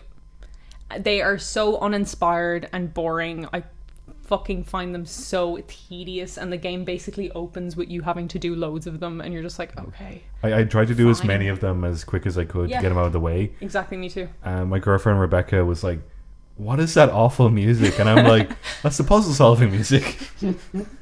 When you unlock your surveillance tower, you have to join 2 currents together, and that's exactly out of Watch Dogs as well. And also the Batman Arkham games, where you have like 2 frequencies, and one is like the width and one is the height. But it's weird because, like, you know how in them you have to hold the joysticks in place? Yeah. In this, you just click it and then you can let go and it'll lock in place. Right. So it's even easier. Like, it's minimal effort. I feel like there's no challenge to anything. Then you get to the main story, and I think the boss battles are fine. Like, they're fine to me. But there's a lot of the big moments that are just QTEs. And again, going back to this feeling like an older game, like, the QTEs are super easy as well and have a very generous amount of time for you to execute them. So they don't feel like a challenge. And I'm like, why the fuck are you making me press X here or whatever? Like, just play the cutscene at this stage, you know? That's so irritating. The only ones I like where you have to move a cursor into a circle and then grab. because there's like a bit of like, oh, I need to move and press a button here. But the only reason that's like a bit more challenging is that you go, oh, it's requiring me to do something right now. Like it's you literally have to drag something into a circle with your cursor. And sometimes you have to press square like a bunch of times really fast. Mm-hmm. It's like these are criticisms that I feel are leveled against stuff like Assassin's Creed, and then Assassin's Creed has gone to fix them. And again, in Assassin's Creed, when you climb a tower, it's usually an architectural building from the era that's kind of visually interesting or something. It's not a fucking police surveillance tower. And people criticize the shit out of it. And there's no criticism here for this. I feel like Second Son has done open world like secondary like side missions better. I feel like a game that's 10 years old, like Prototype, has done this shit better. Yeah. Once the hype dies down, I can't wait for the video essays where it just gets fucking dragged through the mud Completely. and like this game's grand. I'm enjoying it. As soon as I'm done, I probably won't think about it. I'm gonna trade it in as soon as I can. I just gotta chase that feeling and get it over and done with. I'm having fun swinging. I love photo mode. Photo mode is the best part of this game. Yeah, the photo mode is really good. Absolutely best part of this game. My one like the photo mode is really cool and it's super customizable with stickers and frames and stuff. My one gripe is that, and it's something Shadow Colossus does, is the left and right on the D-pad on this game don't do anything, but on Shadow Colossus, if you press left on the D-pad, it brought you to a separate pause menu of the photo mode. Mm-hmm. But in this, you have to pause the game and then go into photo mode. Right. But I wish I had that quality of life where it was only one button step away, because then I would do it more. Yeah. Because it's such a cinematic game. Had it like in a menu as well, but then you could map it to a controller button. Okay. And I was just like, oh, maybe you can map it. You can't. No, you have can't. to like press pause, go down to photo mode, which sucks because a lot of the time you want to get something like mid animation or something, so you have to like, I'm like sometimes with one hand being like trying to click the button, trying to get a like cool like action shot, and it's like if you just map that to like you said, to one of the unused, it does D-pad take a few buttons. attempts, and there are buttons on the controller that are not being used for anything. Yeah. It's just a simple, like it could be a simple patch. Maybe they will fix it later, but it should be done now, especially with the hype and the sharing of everything. It should be as accessible as possible, because it is a very accessible game. Do you want to do last words on this? Give your last few words. If you're interested in this game, buy it, beat it, sell it. Otherwise, wait a year or wait, honestly, wait 3 months. It'll drop in price by Christmas. I bet this will be PS Plus next year. Oh yeah, for sure. This game would have been like perfect for launch release for PS4. Would have just it feels like that kind of game. Yeah, it feels like on par with Second Son to me. Yeah. I think Second Son's better. It looks about as good. My last, I guess, closing words is I am not sure where the hype is coming from with this game, apart from people want the traversal nailed, and they did nail it. I think this is at best a 7 out of 10 game. I would guess it's a game that looks nice and feels nice. Yeah. Games like that always do well initially, and then the blowback starts. Like I've noticed that with so many games this generation. And like with stuff like, say, God of War is having its like video essay moment, and like I watched the 3 hours Joseph Anderson one. Yeah. Like there's a lot of interesting stuff to say about God of War because it's trying new things, and we're talking about if they worked or not. With Spider-Man, I feel like it is doing literally nothing new. It is the most basic of basic open worlds. I love open world games. I think they're probably one of my favorite genres. Love Assassin's Creed. This feels old in every way except graphically. And I don't know why people aren't talking about the narrative and the weird cop shit more. Yeah. I like Brian said, buy it, beat it, return it. Yeah, there's more AAA games because this is the beginning of the AAA season up until Christmas. Yeah. Shit's coming out. Yeah, shit's coming out. Start with Spider-Man and work your way up. I would say the most lukewarm of recommendations from the Bosscast there. I think I had no interest in playing this game. I think you guys have pretty much affirmed all of, like I had all these, I had a lot, well not all, I had like a lot of these concerns in the trailers. Like I was not hyped by the trailers. But yeah.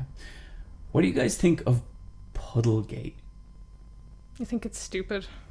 Yeah, this is that. Like, it's gorgeous looking. The game's beautiful looking. Yeah. Like, you can't fault it on that, and you can't fault it on detail. So, Although the puddles don't have reflections, but whatever. so Puddlegate was what, compared to the tech demo to the final product, Yeah. puddle textures. People are not, argue that there was a graphical downgrade, to which the developers responded, there is no graphical downgrade. It's the textures with how they do reflections is different. And they changed the size of the puddle as an artistic thing. You know the bit where you do the fight with the helicopter? Yeah. Where you're beating the people up in the tower? Yeah. It's in that area, one of the puddles was just bigger. And Yeah. they were just like, it's a graphical downgrade. And it's like, it's a texture difference. That's all it is. Yeah, they just tweaked stuff. That's They fine. use textures for all the reflections in this is like a cheat. Like, it's not a real time reflection. It's a texture map kind of thing. Like, And especially, it works and it's amazing. Yeah, especially with some of the buildings where, like, some of the buildings are just like tin-foily like windows, but other ones you could see through the window. But if you go around the corner and look in the window, it's not the same build, or it's not the same interior as like 45 degrees. Right, Yeah. And like the tables and chairs are painted to the walls. Yeah. But that's because you're not meant to like Stop and look in. yeah like Yeah. you're really not meant to scrutinize the game that much. It's just But what they will do to their credit, if you need to land on a building for a story moment, that room is usually a bit more Yeah. like detailed. Yeah, it was weird watching that stuff come out because like I watched like the comparison videos and all that stuff, and like I do have to say I do think like the end product was not quite as impressive as like the pre-release footage, and like I do think there was like a bit of a shift there, not even in terms of just textures, in terms of lighting and stuff like that as well. Not enough to give a shit about, I thought. But what I guess I would say, and like honestly what I find a little bit concerning about this, is I saw a lot of people really vehemently pushing back against the idea of that was pre-release footage, pre-release footage, you have to take into account this, and this. And particularly, it was one tweet from the Witcher developer where they were like, look, pre-release footage, it's an advertisement. It's the game shot at the right angle, lit in the right way, and all this kind of stuff. And he was arguing that, like, basically you can't take pre-release footage because that's them trying to sell you a game. And I really had an issue with that. Yeah, that's bullshit. I had a genuine problem with that because it's like, well, no, listen, hang on. Like, if this is an advertisement, like, you need to be very clear about that. And I don't even mean just in, like, pre-release footage not reflective of the final product. It's like, if you are doing things to make this look better than it will actually look, that's kind of fucked up. And I haven't heard, like, in every video game podcast I've listened to, I haven't heard anyone actually argue that that's kind of a skewed way to look at this, because that's looking at it from the developer side, and I get that, but I also feel that's kind of anti-consumer as well. No, it completely is. I completely agree with you. And like, crazy. I'm not specifically talking about this Spider-Man case. I think people really jumped off and really went nuts with this Spider-Man case. That said, I looked at the graphics comparison, and yeah, I thought the pre-release footage looked better. I thought the lighting was nicer, and not in any serious way. And I get, like, optimization happens, and all these things I could see being optimization. But when you have developers out there, like, leads on, what are they called? CD Project Red. Yeah. Like, actually saying, yeah, look, no, we are actually putting, like, it's never going to look like this when we release it because this is pre-release footage. That's fucked up. It's like, no, you are making a case for people to buy your game. And I understand if you put an honest trailer out being like, hey, I'm pretty sure that this is the game that's going to be releasing in 2 years. If you have to optimize it, if you have to downgrade it, I think that's fine. I think that's grand. But if you are actually saying, listen, we're putting out this material, we know it's not going to look like this, but this is the nature of the business and we need to get people interested, that's fucked up. That is genuinely fucked up. Did you see what they did with Cyberpunk 2077? No. They have a 45-minute gameplay, but it has a watermark the entire way through where it's like, this is not the final product. Yeah, and like, I've heard a lot of But they're just covering their ass with that shit. Yeah, no, and I've heard a lot of podcasters being like, well, this is what they have to do because they're scared to put footage out because of how crazy people get around it. And like, podcasters I really respect, and I'm kind of like, no, that's these companies should feel responsible to not put out false impressions of their game. They shouldn't be trying to drum up hype for a project that is not feasible. Yeah. That's the onus of that. It's false advertisement. The onus of that is not down to the consumer, that is down to the developer. And it kind of, honestly, like, I'm kind of disappointed with games media that stance is being ridiculed, and that they're pretending that, like, you know, every time this happens, it's like, oh, people don't understand game development. Like, when it happened with Watch Dogs, that was not the product they put out. Mm-hmm. You know, and they showed a short film and then they released a game, and the two were not connected.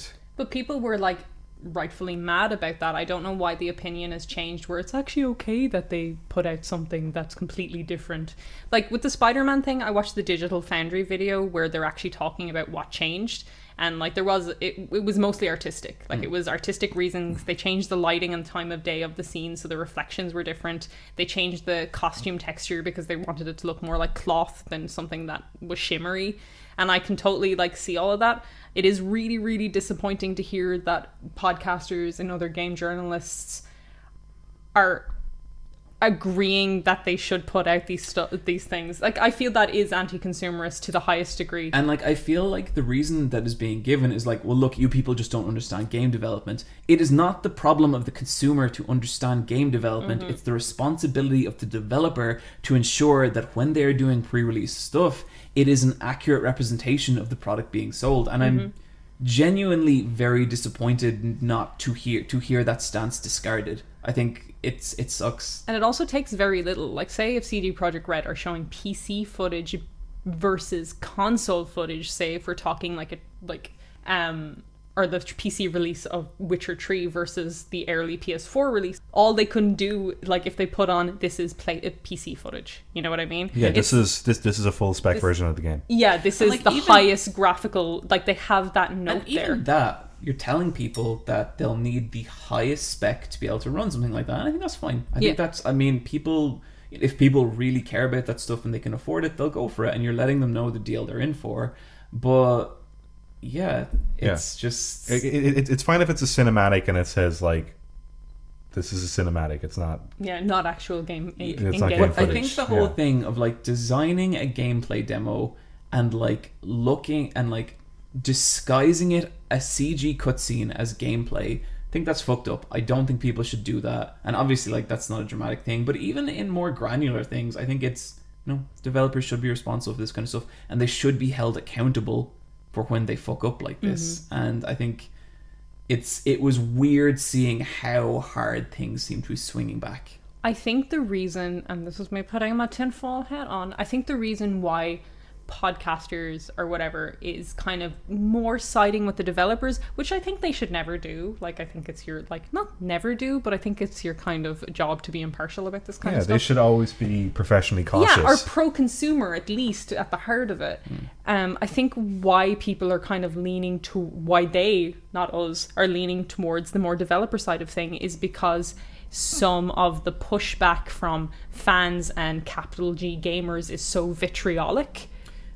And I do understand that. Yeah, so I think there's this kind of pick a side mentality where the kind of rights of the consumer is getting lost in the middle, because I think both camps have, like, and I hate that there's an idea of both camps. It's like these kind of like you're either with us or against us kind of mentality. For all we're talking about, like, this stuff, like, I'm sure there's people who agree with what I'm saying, but who are also sending, like, vitriolic abusive mess, and, like, that's totally not what I'm advocating for. Oh no, all. Yeah, but and that's what I mean. Exactly. But that's why I think podcasters are kind of backed into a corner to think, being like, because, like, they're all on Twitter and all they're seeing is these comments and these, like, YouTube videos, which is just like nearly death threat kind of stuff, and they're like, well, of course the developers are going to do this, and it's just like, well, also siding with putting out false information to trick a consumer into a purchase that they mightn't have met otherwise is not right either. And then there are certain YouTubers who I really saw jump on this downgrade and try and, like, frame it as a conspiracy, which is equally shitty. Like, that is just as shitty as,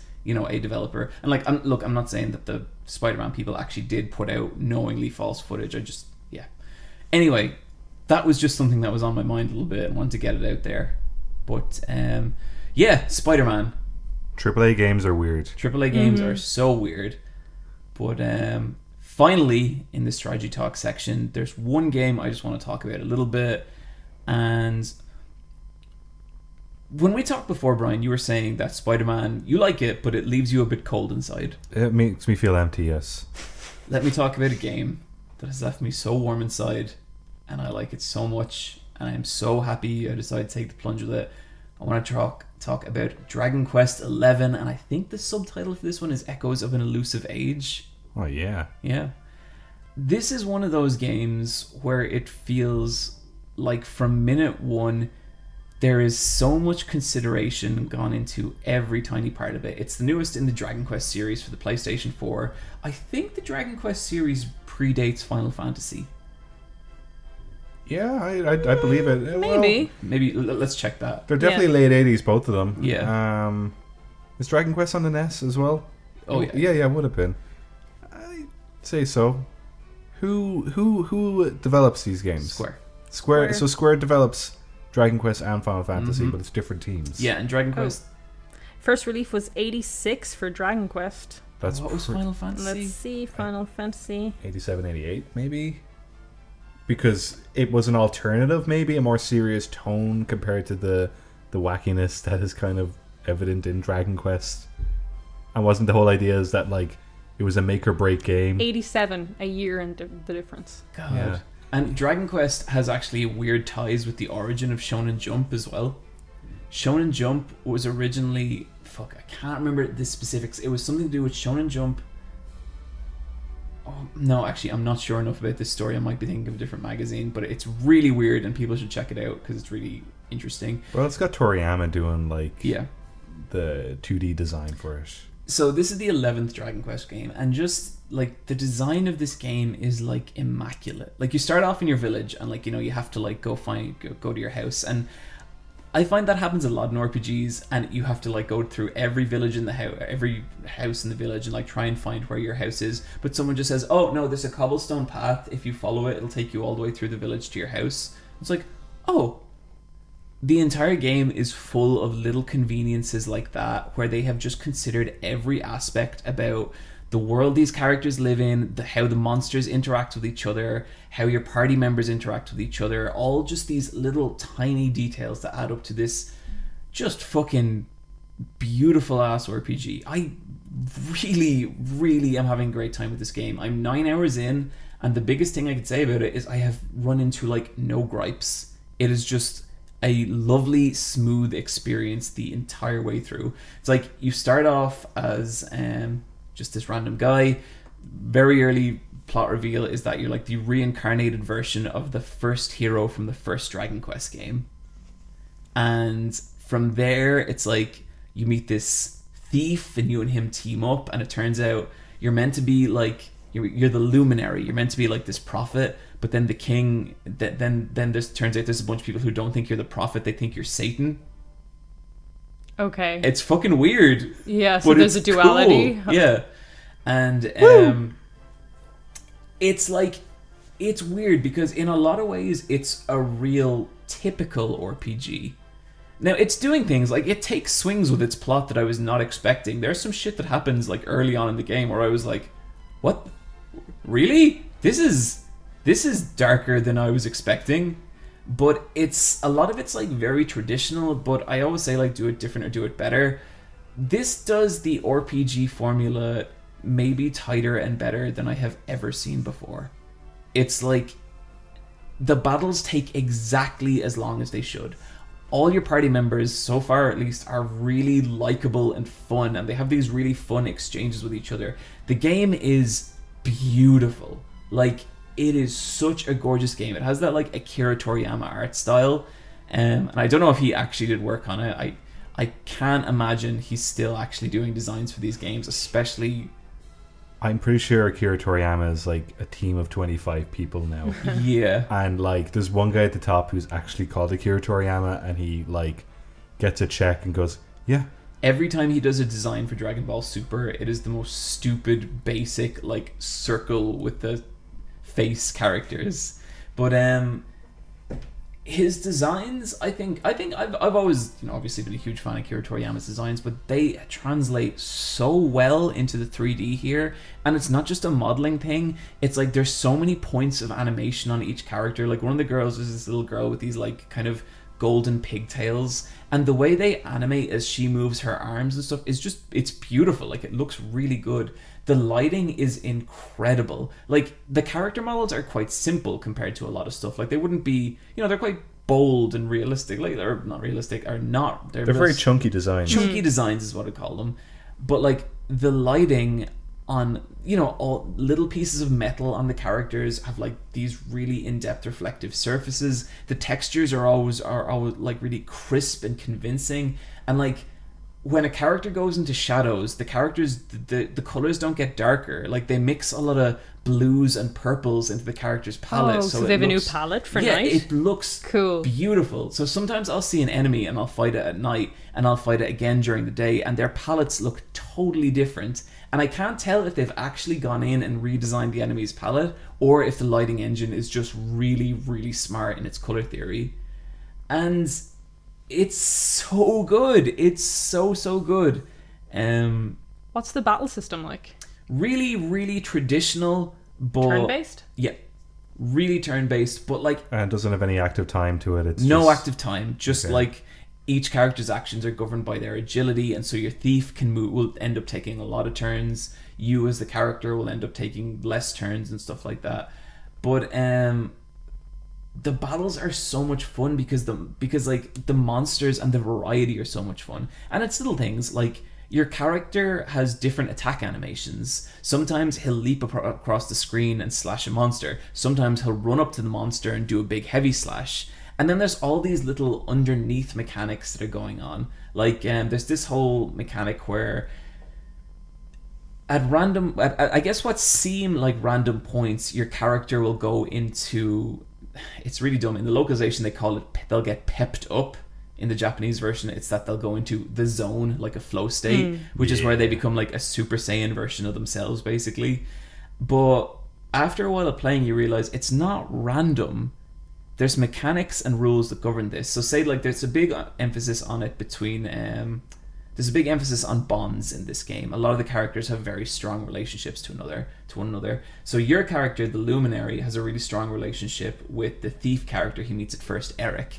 And from what I can tell, Eric seems to get a lot of... If your character gets hyped up, if your character goes into the zone, that'll add a lot to Eric's meter so that he'll go into the zone. And this is all under the mechanic stuff. There's a pair of sisters in it, so when one sister heals the other, that'll add to her meter, so she'll start to go into the zone. And it's really interesting kind of figuring out how they all work together. And then like the limit breaks, all the characters can do these big, massive cinematic team attacks, and they're really cool. But what's cool is at the start I thought it was just characters that have like specific bonds. It turns out it's every character. They all have combinations, and some characters even have like, it's the three of them and they all do this team attack. Like I did this crazy one which basically turned one of my characters like into like a werewolf state. He howled in front of the full moon and a tribal wolf appeared on the moon. It was really stupid, but it was amazing. Sweet.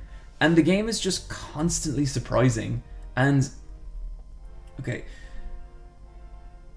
one of my biggest problems with Final Fantasy, and this will be something I'll talk about more, is Final Fantasy 15 was like, what are the two biggest factors about Final Fantasy 15's open world? One, it's filled with humans that have settlements like ours. Two, it's full of roaming monsters. You know what really pisses me off about that world? There's no walls in any of the cities, so what's to stop the monsters rampaging through the city and destroying it? The answer, nothing. The answer, don't think about it because it's a video game.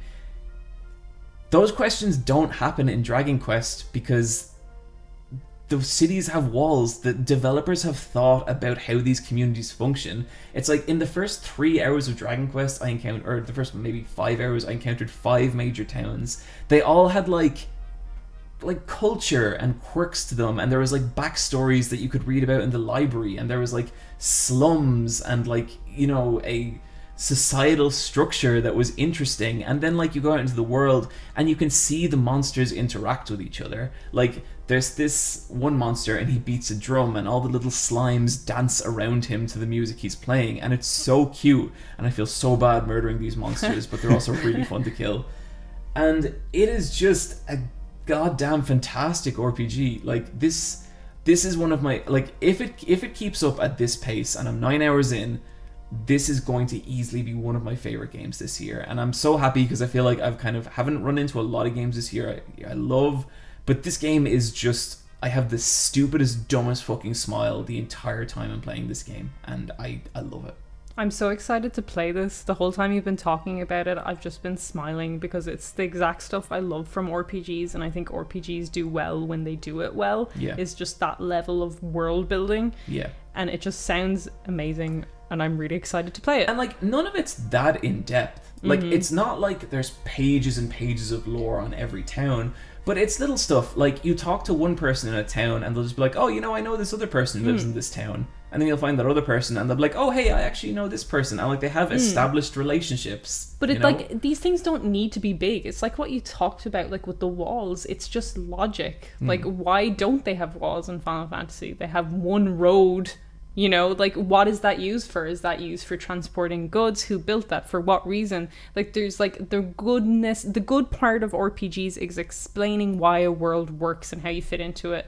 And it doesn't have to be with a fucking dialogue dump. It just needs to be with visuals sometimes, and that you can make your own conclusions from it. And this sounds like it has that stuff. Yeah, you and know? like, it's cartoony and it's simple, but it's there. Like, these towns have a culture. These monsters have habits, you know, and it's, and like, I guess, just to mention, like, the animation on these monsters is so good. Like, and a lot of these are really typical Dragon Quest monsters, like, you know, the slimes and like the hammerhoods and stuff like that. But even monsters I've seen in previous Dragon Quest games, it's like they're so fresh here because they have, like, the zombies have a little bit of drool that's hanging out from their mouth and like swinging back and forth, and it's like, it's just, it is such a good game, and I'm like, I'd really just want to go home and play it. Like, it's so cool. And even if the game turns to utter shit right now, I feel like I've got my money's worth from the first 9 hours. Like, I've really, really gotten a lot out of my time with it. And, you know, I haven't even gotten half the cast. There's been a bunch of stuff I haven't done yet, but it's just been good. And, like, the localization, I've seen people complain about it. It is corny. Like, you know, all the characters have, like, British accents and stuff. Oh, boy. What is with that kind of, like, is it like... Yeah, because it's in Xenoblade as well. Yeah, Xenoblade with that kind of, like, Cockney accent that, like, Japanese, like, developers love. Yeah. But it's not bad. It's actually pretty alright. Like, it's like, not... I guess this is European fantasy. Yeah, it's not... in It's its not... core. And, like, it's interesting because the Japanese version actually has no dub. Oh, really? Japanese version's just text. So there's no voiceover for... No. Whoa, okay, that's a big difference. But so I heard anyway. Yeah. But I like the voice acting in the dub. I think they do have accents, but the voice actors all seem very talented, and it just kind of sounds like they're having a good time with it. And that's the kind of thing about this game. It's just a really nice, good time. And the voices feel like they fit each character. Yeah, totally. Cool. There's one guy who has one of the strangest accents I've ever heard. It's like a combination between a London accent and like a Brooklyn accent. Oh, wow. Yeah, it's something else. I presume this is all like American voice actors told to put on Cockney accents sometimes. I don't think so. Or at least London ones. I know with Xenoblade they were all from London and they were told to put on fake Cockney. But they sounded like weird Welsh accents. Yeah. Some of them are a little too convincing. One of them is definitely American, trying to do like an old-timey accent. But then, like, there's other accents in there as well. Like, I just met a new character, and he has, like, a real sort of kind of Italian-European accent, and that's a lot of fun. That's the Silvando, I think is his name. The kind of campy guy? Yeah. I like him. I've seen a lot of clips of him, and I like him a lot. They play the fuck up out of that camp, and it's pretty great. Cool. He's a scream by the sounds of it. He is a scream. I love that in JRPGs as well, is like regional accents. And like, I know you're not a fan of Final Fantasy X, but like the Besaid accent is different than the Luca accent is different than this accent. You know, I like that. I've come around a lot on Final Fantasy Yes! X. A lot. And like, even through playing 15, I was like, man, remember how like the Albed have like a culture yes. that ties into the overall story and all that kind of stuff? And like, Yeah, I think I was just a moody teenager playing 10, and when I look back on it now, I actually think that game's pretty cool. Still think Titus sucks. You'll come around. No, I won't. Your heart will soften. It will absolutely never soften. Sometimes boys need to cry. Yeah. Showing emotions perfectly okay, and we're not taught that enough for men. It's just a Sometimes shame. boys- It's just a shame when that emotion is whoa. Sometimes boys need to laugh. Neve, Titus can fuck off back to Kingdom Hearts. Shut up, both of you! Ha ha ha! He's putting on that laugh to make Yuna laugh. Ha ha! It's meant to be silly. Everyone who criticizes that fucking scene has only heard the criticism and doesn't know the fucking narrative reasons for it. It sounds like Shenmue dialogue. Yeah, that's that bit. Because it's meant to. She's like, he's trying to cheer her up. It's a joke. Comes across as really stilted and awkward. Yeah, it comes. Because it's meant to. But Neve, it's just bad. You know what? I'm back in. Final Fantasy X fucking sucks. I hate both of you. It's just interesting that Titus can charm you, but not us. Yeah. It's because of your Well, toxic but masculinity. Neve likes. Hey! I try so try so hard to be soft. I believe my masculinity has a purity to it. I bathe every day so there's no toxic in my body. I had a bath before coming here. John, move us along. You're the host. Get me out of this. No, I think we can get a lot more material out of this. Quicktime Events!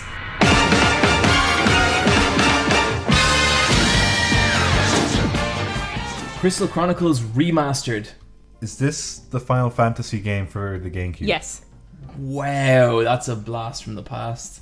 I'm really excited about this because I mitched school and I went all the way to Dublin to buy a GameCube to play Final Fantasy Crystal Chronicles, and then when I was playing it I realised it was better to play with a friend, but I didn't have a friend who would play it with me, so I struggled all the way through that game and it was very difficult. So I'm really excited to get an opportunity. Was it a good game? Yeah, it's one of those like Final Fantasy games where it's really dark. The story is really, really, really dark, but the graphics are so cute. That's crazy. I never knew that. It's got that weird night guy with like a pointy beak. Mm-hmm. And it came out in 2002, 2003. At that point there wasn't any Final Fantasy games on a Nintendo system for about like almost a decade.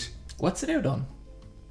It was GameCube. Yeah. But what's it coming? It's coming to PS4 and Switch. I think I'm going to give that a go because I always really like the look of this game, but I never played it. It's super top-down cute co-op looking. game, yeah. Yeah, I think Switch would be a great format for it, but because of the multiplayer aspect, maybe PS4. Do we have a date? No, it was just announced at the PlayStation Roadshow event. Cool. Left Alive will launch February 28th, 2019.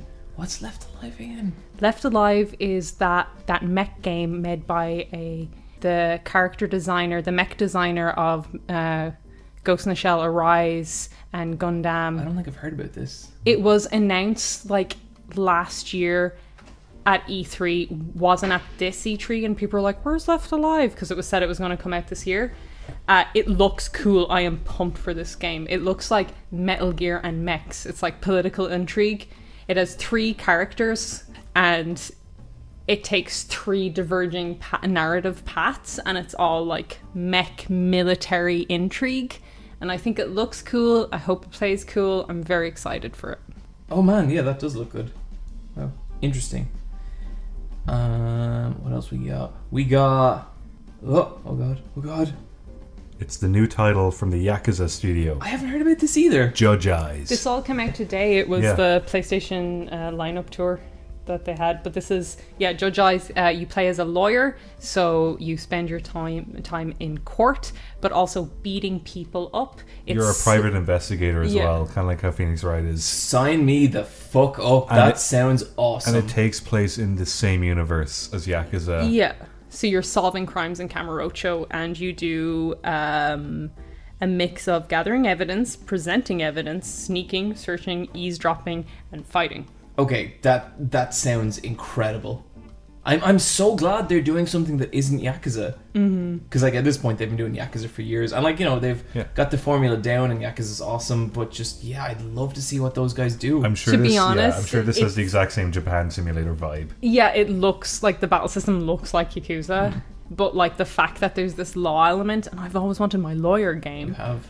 So, But even like, I love cool. I love how, you know, entwined with the culture and lifestyle of being Yakuza is, and the idea of turning that focus to a different lifestyle is super intriguing. You know, that sounds really awesome. it's like you have the crime side of it, and then the other side is the law side, trying to prosecute all of this. Like, maybe this character could run up to Kiryu, like run up against Kiryu, or any of these things, or even if they don't, it's just interesting that they would be prosecuting these people in that world. Yeah. That sounds really, really cool. Oh man, I'm so excited for that. I think they were the big announcement from the PlayStation lineup tour. There was more stuff. Are you forgetting Samurai Spirits? Yes. Samurai Shodown, everyone. This is a new Samurai Shodown. This is an SNK fighting game for all you Johns out there. Yep. I'm sure everyone who listens to this podcast is very familiar with Samurai Shodown. Come on, guys. SNK's third most popular fighting franchise. I had a folder of GIFs. That's about it. Sprites are really cool. Yeah. And so is the background art. Yeah, It's it's got a lot of gorgeous. waterfalls and coastlines. Yeah, It looks great. So a lot of people were speculating that this was going to be a new Samurai Shodown game, and it is. Like that's what it is. But this is 3D, and I thought it looked really cool. Like it is not the kind of ropey 3D from King of Fighters 14. It's much more stylized, and like they've really kept to the Samurai Shodown kind of formula where there's like kind of blood in it and stuff, and it looks really exaggerated but cool. And I'm excited because Samurai Shodown, it's such a different kind of fighting game. Like, it's much more defensive and hits do much more damage because they have weapons, you know. And yeah, very hyped for this. Trailer's great. People should check it out. Yeah. Then there's going back a couple days, we have other announcements. Neve, this is a game. The Onimusha remaster. I was really happy about this. I like Onimusha.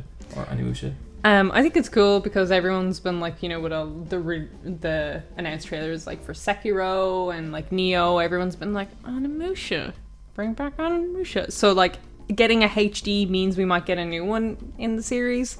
The first game, it came out in 2001. It was great at the time. This was a PS2 exclusive. It was one of the I remember selling titles. playing that game and being like, oh, this is the new shit. Mm-hmm. So I would be so curious as to how it holds up.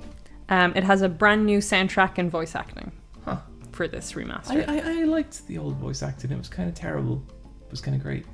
It's gonna make it better, hopefully. But who knows? Hopefully there's a sometimes- toggle. Like I think like Yeah, that's ideal. yeah, that would be ideal. Perfect. The Nintendo Direct was delayed due to an earthquake. Yeah, this is pretty interesting because they had a Nintendo Direct a couple of weeks ago, and they announced they were going to do one Thursday last week. And my kind of reaction was, "That's fine. You don't need to do one. You just did one. It's cool. Like I'm sure we can all wait." And they were going to have another Smash announcement as part of this Direct, and then they had a bunch of natural disasters on Japan, on the island. Pretty rough week. They had really fucking, and they've had a really, really tough summer as well. They've had like a killing heat wave as well, and now they're into like typhoons and earthquakes. And there was an earthquake in Hokkaido in the north, and it was a national crisis, and you know, people's families are at risk, and it's really dangerous, and they've had to just postpone the Nintendo Direct. And for the most part, everyone's been super understanding. But, you know, this is also video game fandom we're talking about. Mm-hmm. I really think the amount of people getting annoyed about this are so tiny, and I think the ones that are leading the charge are ones that are just baiting other people. Like, fuck them. Yeah, fuck 'em. Yeah, fuck them. But it is disappointing to see. Like, 44 people are confirmed dead in it, and it's just like, come on, guys, have some empathy. The N on the Nintendo headquarters in Kyoto blew off in the typhoon. It's pretty serious there. Nintendo. Yeah, Nintendo. So take your time. We're looking forward to the next Direct. I'm sure it'll be great. Yep. Final Fantasy 15 Pocket. I had never heard of this thing. Really? Coming for the Switch. Never. It's on mobile. You can play it right now if you want. It has one of the most hideous art styles I've ever seen. I'm a little torn. I think it's fine. I think it's stylized enough. I think I would like it more as an illustration or something. I think it just looks... It's these fine. Jack Skeleton looking motherfuckers. Yeah. I just don't understand why it's necessary. And you know, like on mobile, like it's like €20 to buy. You get the first 2 missions free, and then you can buy the missions piecemeal, but like outright it's like 20. And it's like an abridged version of Final Fantasy 15. Yeah, and it's just like, that story isn't that good to have a fucking... It's bad to have an abridged version anyway. Like, I don't know what would even be in that. But anyway, it's coming to PS4 and Switch, and if you want to pre-order now, you get it for a cheaper price.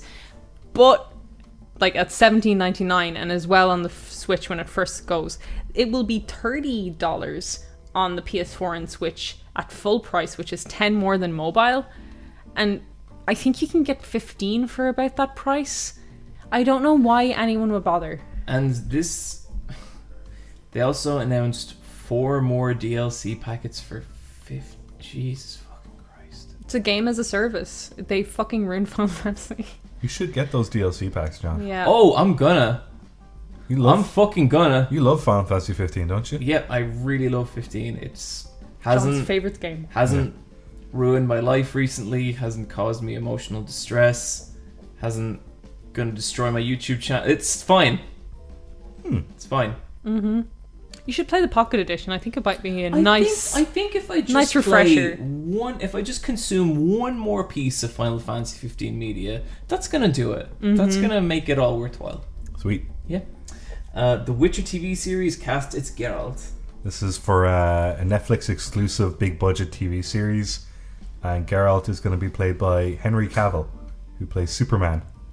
They're going to stick a wig on him, scar up his face. Superman. It's fine. I think it's cool that they have such a big name, but he is way too sexy to be Geralt, who is kind of sexy ugly rather than sexy sexy. And ironically, less sexy because of it. Yeah. Like, he would be sexier if he was uglier. Yeah. Like, yeah, totally.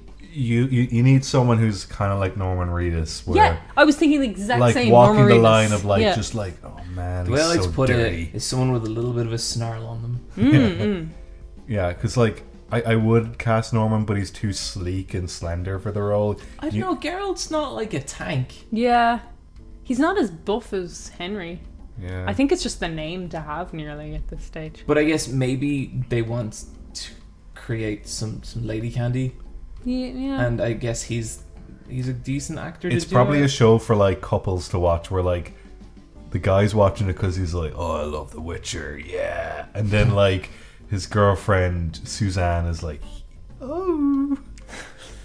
and Suzanne, Suzanne, she's stop so it. fucking thirsty. I'm Jason. This is my This is my bird, Suzanne, and all our friends are getting married, but I'm not ready. Ha, Can ha, you do the rest of the podcast in character, please?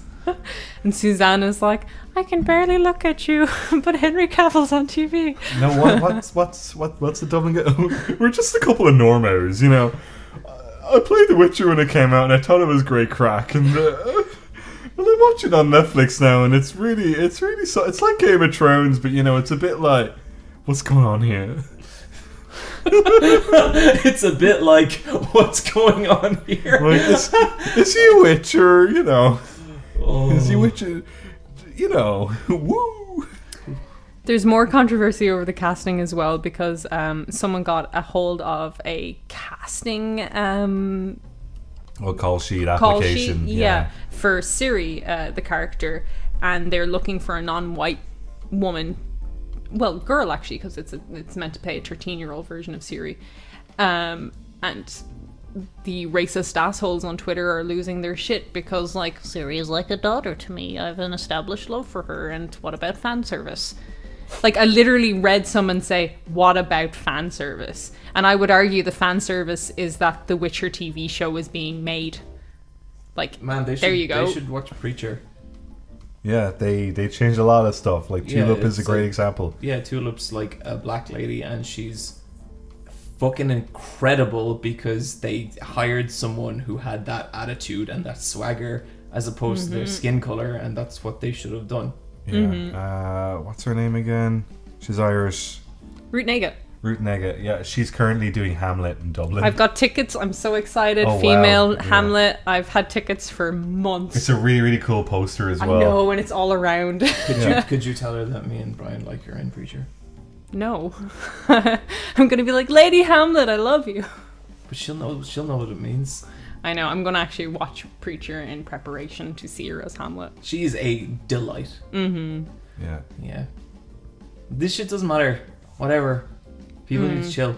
Just They really do. It's called an adaptation. Go with it. Just enjoy it, and you could be critical of it, but It's so frustrating. just see what they do to first. Me. Like, adaptation is the art of taking something and changing it for the medium, or to tell the story in a different and more interesting way. Like, what's the point in making one-to-one remakes? Like, are you gonna go out and cast people who look exactly like a fucking character model? Like, why the shit would you do that? Just watch a fucking YouTube compilation of the cutscenes cut together. It already exists. It's right there. It's really, really boring to me.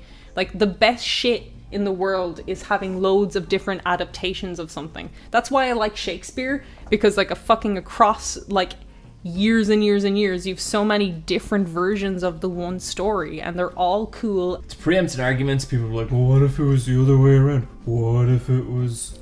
And it's like, well, no, that's different, because, like there's a massive problem in Hollywood where, like, you know, it is very hard to get work as, you know, a non-white actor. But I hate that argument of, like, what if it was the other way around? Okay, if it's the other way around, then everything has to be other way around. And then 99% of everyone cast for every fucking role ever has to be a non-white person. Like, you can't just flip the fucking narrative on this one moment. You have to flip the narrative on the world we live in. Like, I hate that. That shit comes up all the time, and it's so fucking dumb. Speaking of stupid arguments, let's move into emails!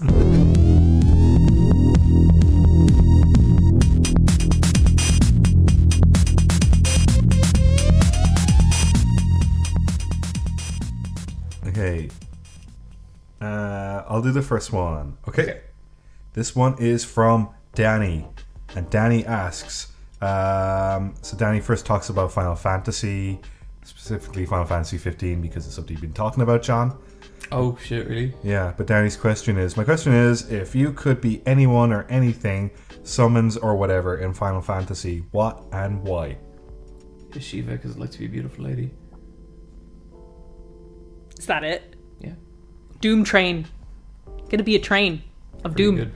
I don't know what a summon is. I don't play. I didn't get that far into Final Fantasy. My Have brain you was played like, my any brain Final was like, Fantasy? yeah, you have, I played Final Fantasy 7. but you never played far enough to get a summon. No, I played enough to be like, this is great, and then stopped.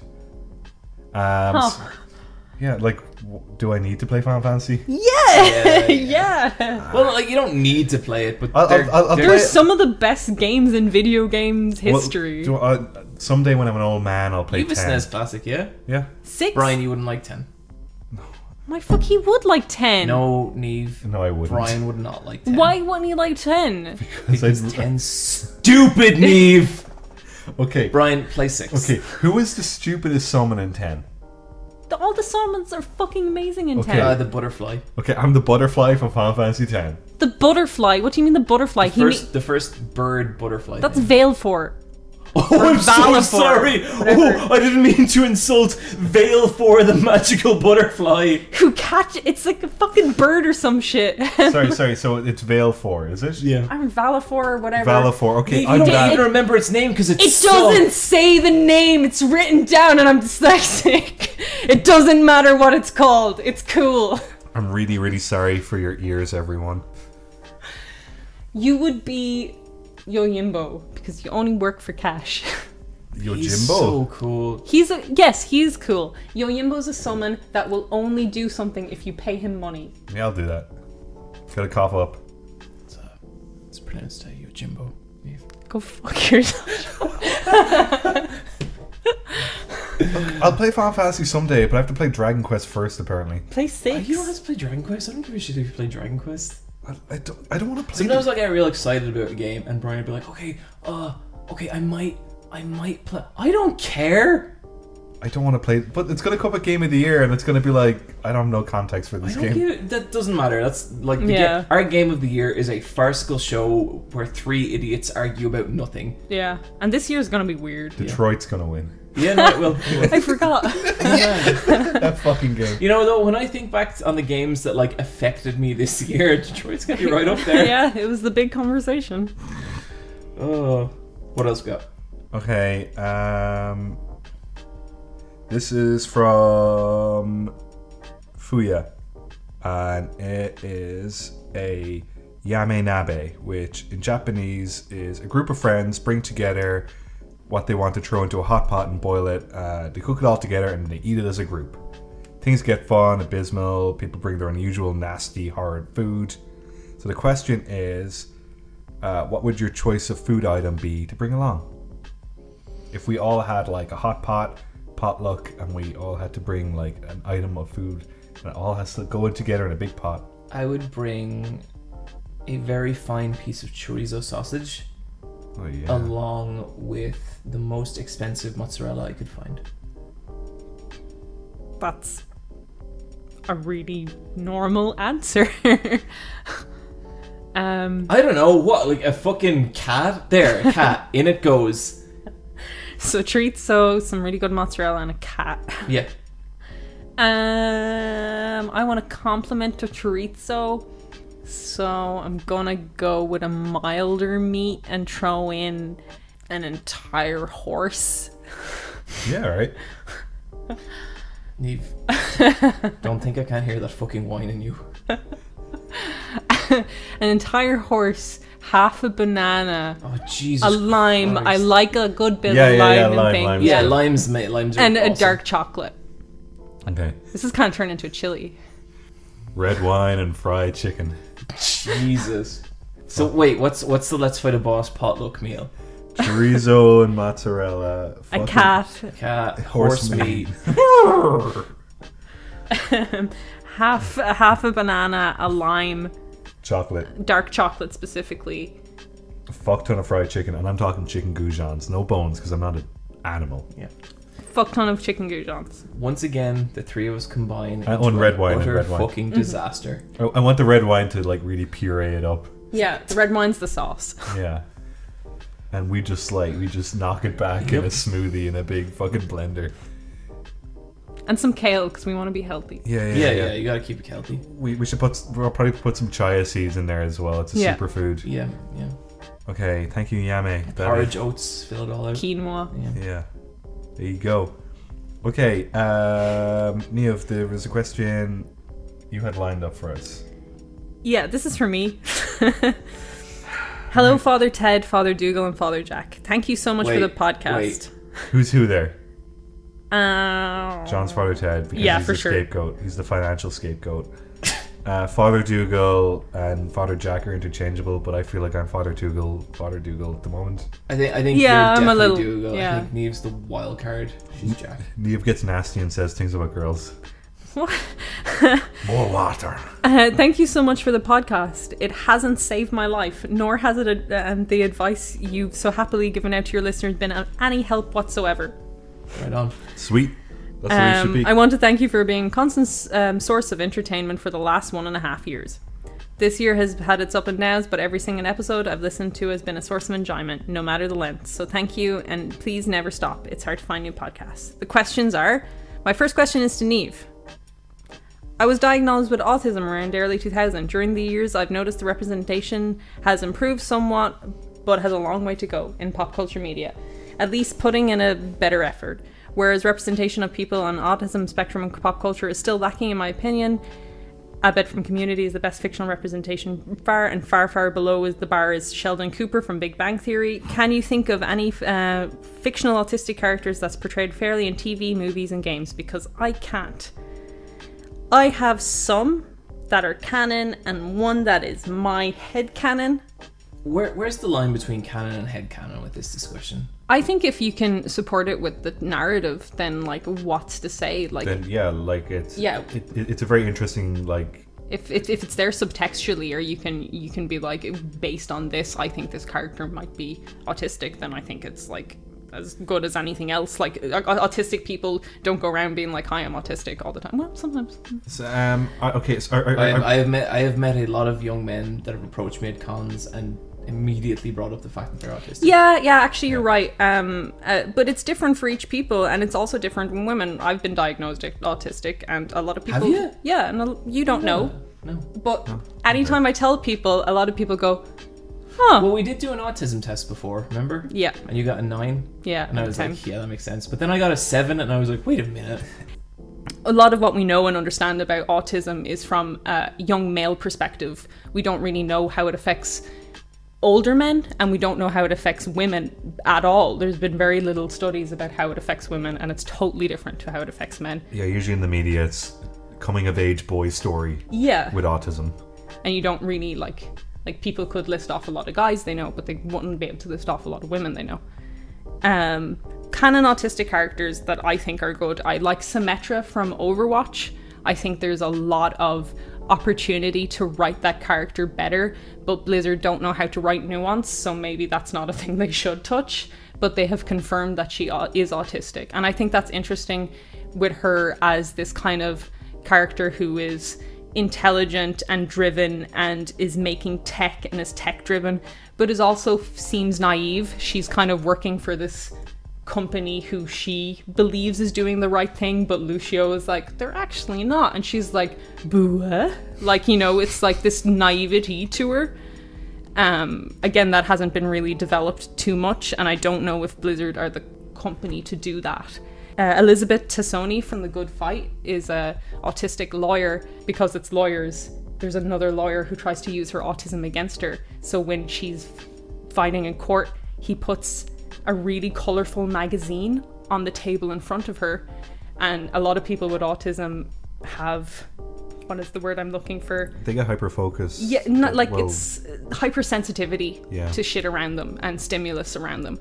So she's trying to stay on track with what she wants, her argument, but she has this fucking thing in front of her and her eye just keeps darting back and forth and she can't concentrate. I think she's a really great character. She's really funny and she's really interesting. A character that's new is Billy the Blue Ranger from the new Power Rangers, which I watched recently and is really good. I really enjoyed it. He says outright that he's autistic, and I think he's a pretty good example. Yeah, he's real into teamwork, but also he likes that distance between him and the other Rangers. And a big part of that story is them trusting and opening up to each other. And he is a mental block for the first half of that film.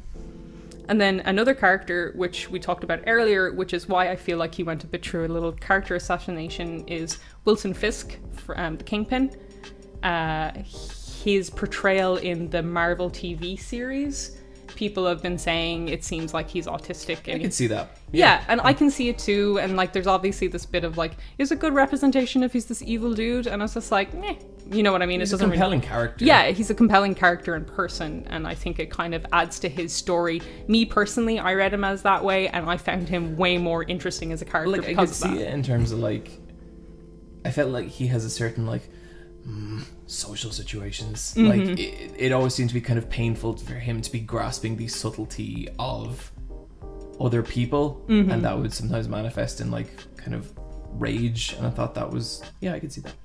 My big headcanon character, and people do not like when I say this at all, is Lara Croft, is the new Tomb Raider version of Lara Croft.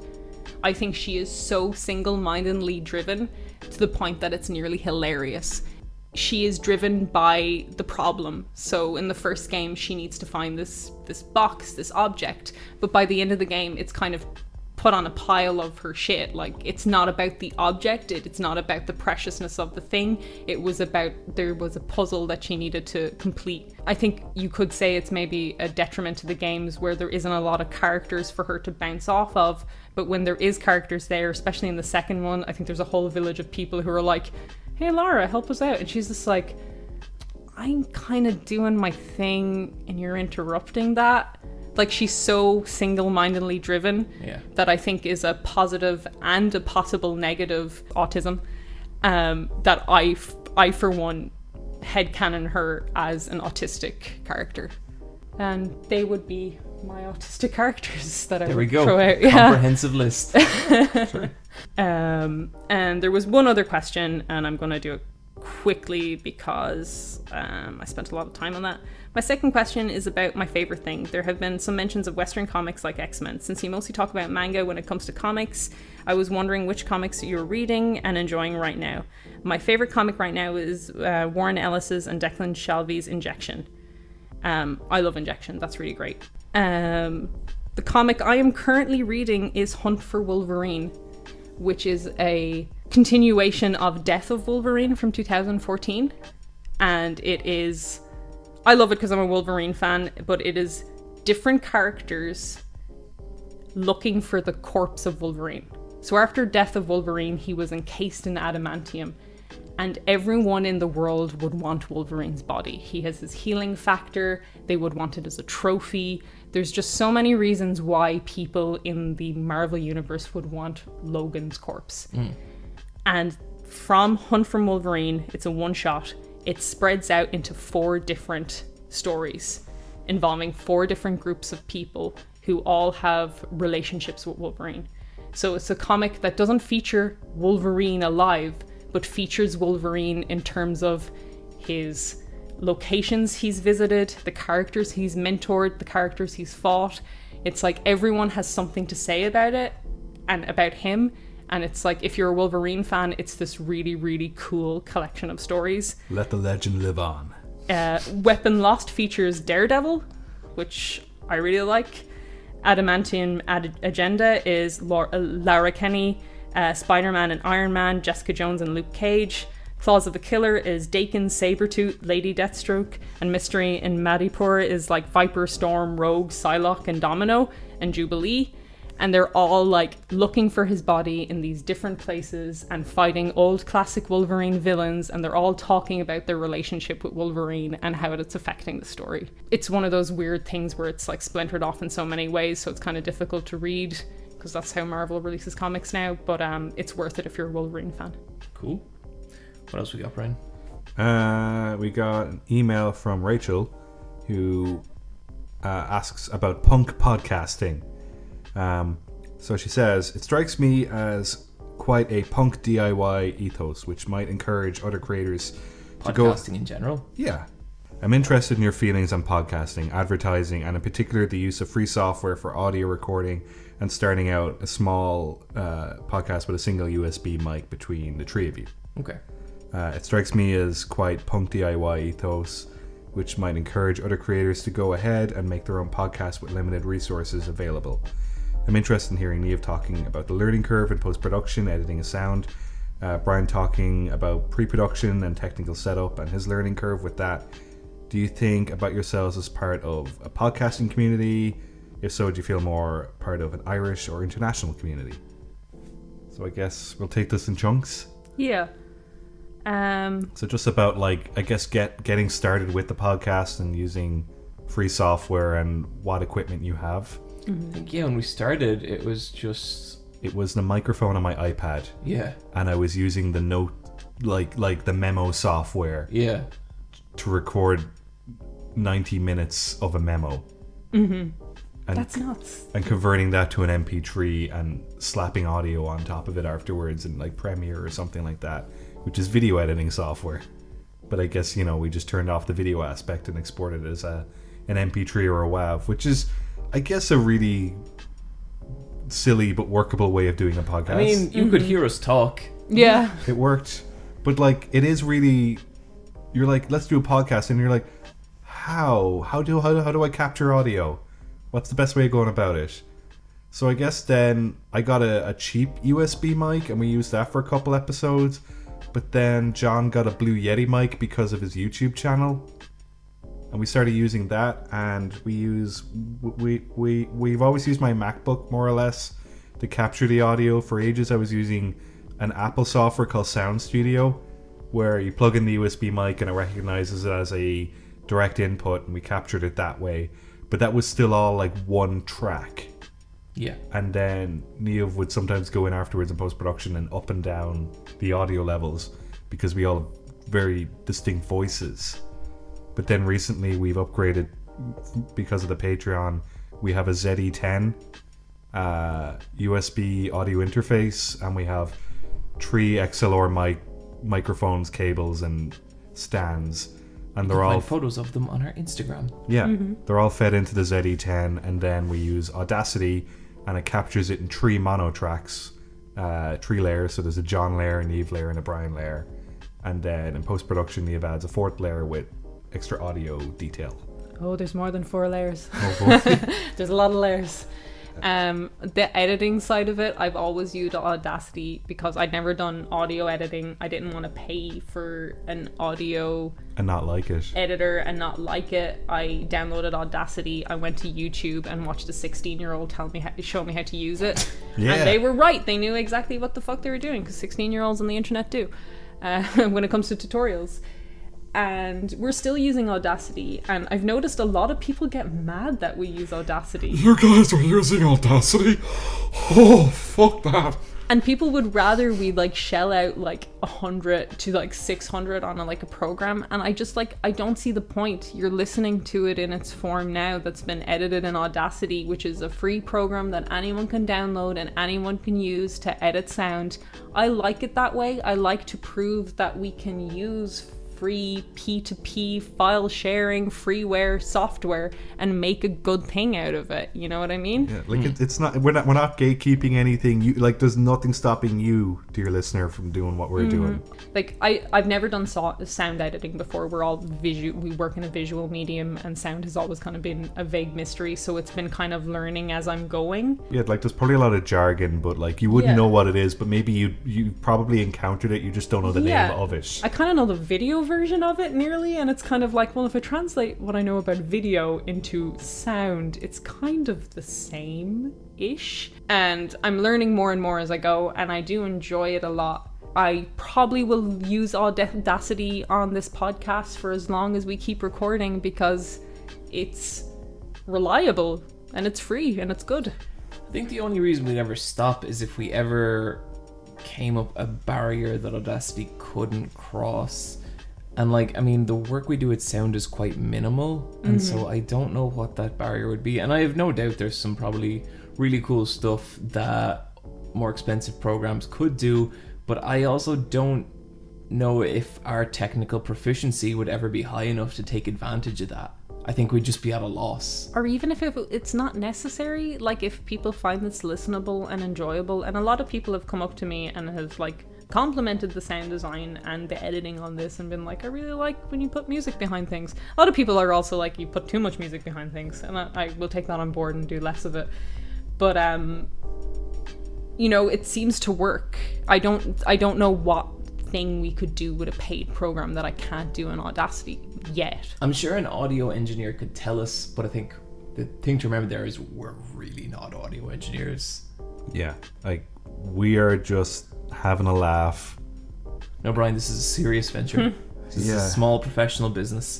Having a laugh. It usually takes about maybe 3. It took me really long to edit at the start because I didn't have a clue what I was doing. But now it takes maybe around 3 hours if I'm putting a lot of work into it. Wow. It takes a while. It's never usually something I can fly through. It's usually double the length of the actual Yeah. episode is how long it takes to do the post production on it. How often do you cut stuff out, Neve? If we drop a sentence or there's a bit of stretch of silence, or some of us make some weird snotty sound, I'll cut it out. Or if that's a lot. Or sometimes in conversation where you kind of repeat what you're saying. I'll cut. I was just well, we've made that point, so we've just made it again, but in a different way. So for neatness sake or brevity's sake, I will edit that. I think that's for the best. Yeah, which is why sometimes people are would you stream your podcast live? And it's no, fuck no. Or even for the sake of comedy, if there's something that I think is funny and I think it wants to I will do a hard cut or something. You know what I mean? A good hard cut. Yeah. Yeah. Okay, so then the kind of bounce off this is, do you think about yourselves as part of a podcasting community? And I guess this is Irish and international. And I guess in the past year that we've been to cons and you meet people in real life, or you tell people you do a podcast as well as, your animation career, there's that side of it where you like to kind of talk about it in that way. I definitely feel there is a little let's fight a boss community for sure. Yeah. Like I was saying to you guys earlier, I've never been to a con as Eye Patch Wolf and not met Let's Fight a Boss fans ever. But in terms of like, do I feel like we're part of a podcasting community, like particularly an Irish podcasting community? Not really. No. We don't really like interact with the rest of the Irish podcastosphere. No. I don't even know if it's that big. Like sometimes I Google like Irish podcasting and like someone claimed the URL Irish podcasting, but it isn't really anything. It's just someone else's, hub. But there's no real awards or anything we could even enter the podcast in to get seen in Ireland. I think podcasting is a very young industry here specifically. Yeah. And even like when you think of award shows, think like the kind of podcasts that win awards are like, here's what this podcast is about. Every day we're going to review a different kitchen. And it's like, that's the premise. And then for us, it's like, well, what's the charm of this podcast? You're listening to three people talk about video games. And the charm probably isn't immediately apparent if you're not already kind of invested. Yeah, you know? you kind of need to know the chemistry of the three of us and how we because like we get a lot of emails about how a lot of people come from the Eye Patch Wolf channel, and so they're already kind of halfway in at that point. Yeah, and it's like pitching that to someone who has no idea about us is like, I think, a tougher sell. And it's also, we're like such online weebs. It's like, to a layman Irish person who listens to Blind Boys podcasts, how do you be like, it's this podcast that's full of online jokes and shit, like, it's I feel, and like we're Irish, but we barely mentioned Ireland or like physical locations. I think we all have the appropriate amount of shame for being Irish. Majority of our audience are not Irish either. Vast majority. Yeah. That being said, if you are a listener and you like, I wouldn't mind doing something in real life. I don't know what that'd be like, but that's up to the listeners to ask for. It's not for us to do. I would love more Irish listeners and more just to be even acknowledged that we exist as a podcast in an Irish space, but I don't even know if the space exists. That's how we're outside of things we are, you know what I mean? Where's the scene? I don't know. Is there one? Maybe. Are we part of it? I don't think so. Would you guys guest on other Irish podcasts? I don't think anyone wants. Yeah. I don't know. I don't know. I'd give it a go, but like, then I don't want anyone guesting on ours. I've guested on like a couple of podcasts, and like it's weird because it really depends on your chemistry with whoever you're doing it with, and sometimes it works out fine, but like sometimes it's kind of just a pain because it's like, you're trying to establish a rhythm with the other person, and if it's not there, it's just like, damn it. So I turn down most podcast offers I get nowadays because I'm just like, whatever. Yeah, you got it. It's fine. You've got a flow. It's good. Yeah, I get uncomfortable if someone doesn't make fun of me for like 20 minutes. So, so thank you so much, Rachel. Thank you, Rachel. We love you. Indeed. Hey, it's our Patreon level up section.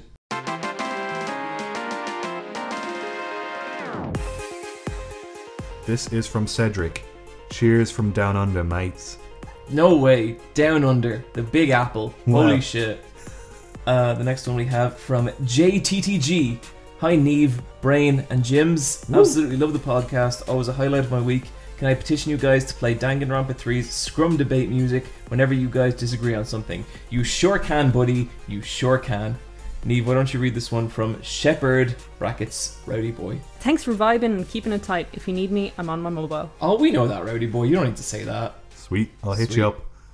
Okay, with that, guys, we're going to move into the final section of our podcast, the loot drop. Oh shit, should we start doing a thing where like the beat drops just as we say, oh man, Neve, I don't know how to do that right in Audacity, right so do it with Neve. your mouth. I'll link you some dub, it's fine. Do you know, I remember in school in supervised study, someone would go, and then another person, like a couple of desks away, would go, and it was fucking cool. Neve, what do you got?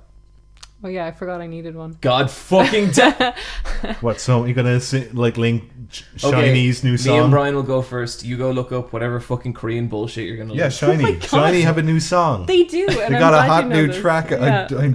Okay, so I'm going to link a Tumblr thread that really brought me a lot of joy, and it's called "Toilets with Threatening Auras." And guys, you should see these fucking toilets. They're so threatening. Like, I promise you will not be let down. A lot of them are like public toilets, and it's like, okay, yeah, like maybe someone let this place go. But some of them are like domestic toilets. Like, this is someone's house, and they have made all these decisions, and they're like, please take a seat. They're fucked up. Brian, what do you got? I have a Stop Skeletons from Fighting video about ROM and emulation of video games, particularly about the preservation. I think it's a really, really interesting argument, and I'm all for, downloading my games. Stop Skeletons from Fighting is great. Yeah, this is one and of super. I've chatted to him a bunch of times. He's a super chill dude. Yeah, He's really nice. It's a boyfriend and girlfriend who run the channel, isn't it? Originally, this guy was the happy video game nerd, which Yeah. was like a kind of flip on the angry video game nerd, and then he changed into Stop Skeletons from Fighting, and that's when his girlfriend became part of the channel too. Yeah. So this Grace, is and Grace is also lovely. Yeah, so this one is presented by Grace, and she does a really, really good job on it. But it's just because I put extra games on my SNES, and I'm playing games that you can't really, like, they're not on the virtual console. There's no other way to play them, and I think like it's fair game. Yeah, I was actually looking at getting a Silent Hill 3 running on my PC earlier, and it turns out you can't buy that game on PC anymore. It's gone. It's like abandonware, and so your only options are the terrible remake or the PlayStation 2 version. And so I just fucking downloaded it, and it's like, So it's a really, really, really great video. I love their channel. yeah, they're great. Neve, what do you got? Mine is Strucky. She did the parasocial relationships video. Yeah. She did one on the Hannibal TV series that I really, really liked, and why it's good and why it works. Cool. I'm still recovering from the parasocial relationships video. Yeah, she goes hard. She sure does. Yeah. Do we want to give our links? We're at Let's Fight a Boss on social media. Our email is askletsfightaboss@gmail.com. Let's fight our patreon.com/LFAB if you would like to get in on those sweet shoutouts. Yeah. Or help support us make the podcast. That would also be great. Yeah, we're gonna do a mukbang. Remember that? We gotta eat. We didn't say that. We gotta feed. Yeah, we're gonna do that. Hopefully later this month, if everything going according to plan. Might be early next month, but we'll get there. Yeah, certainly this season. Absolutely. We love you. Yes. Goodbye. Bye, friends.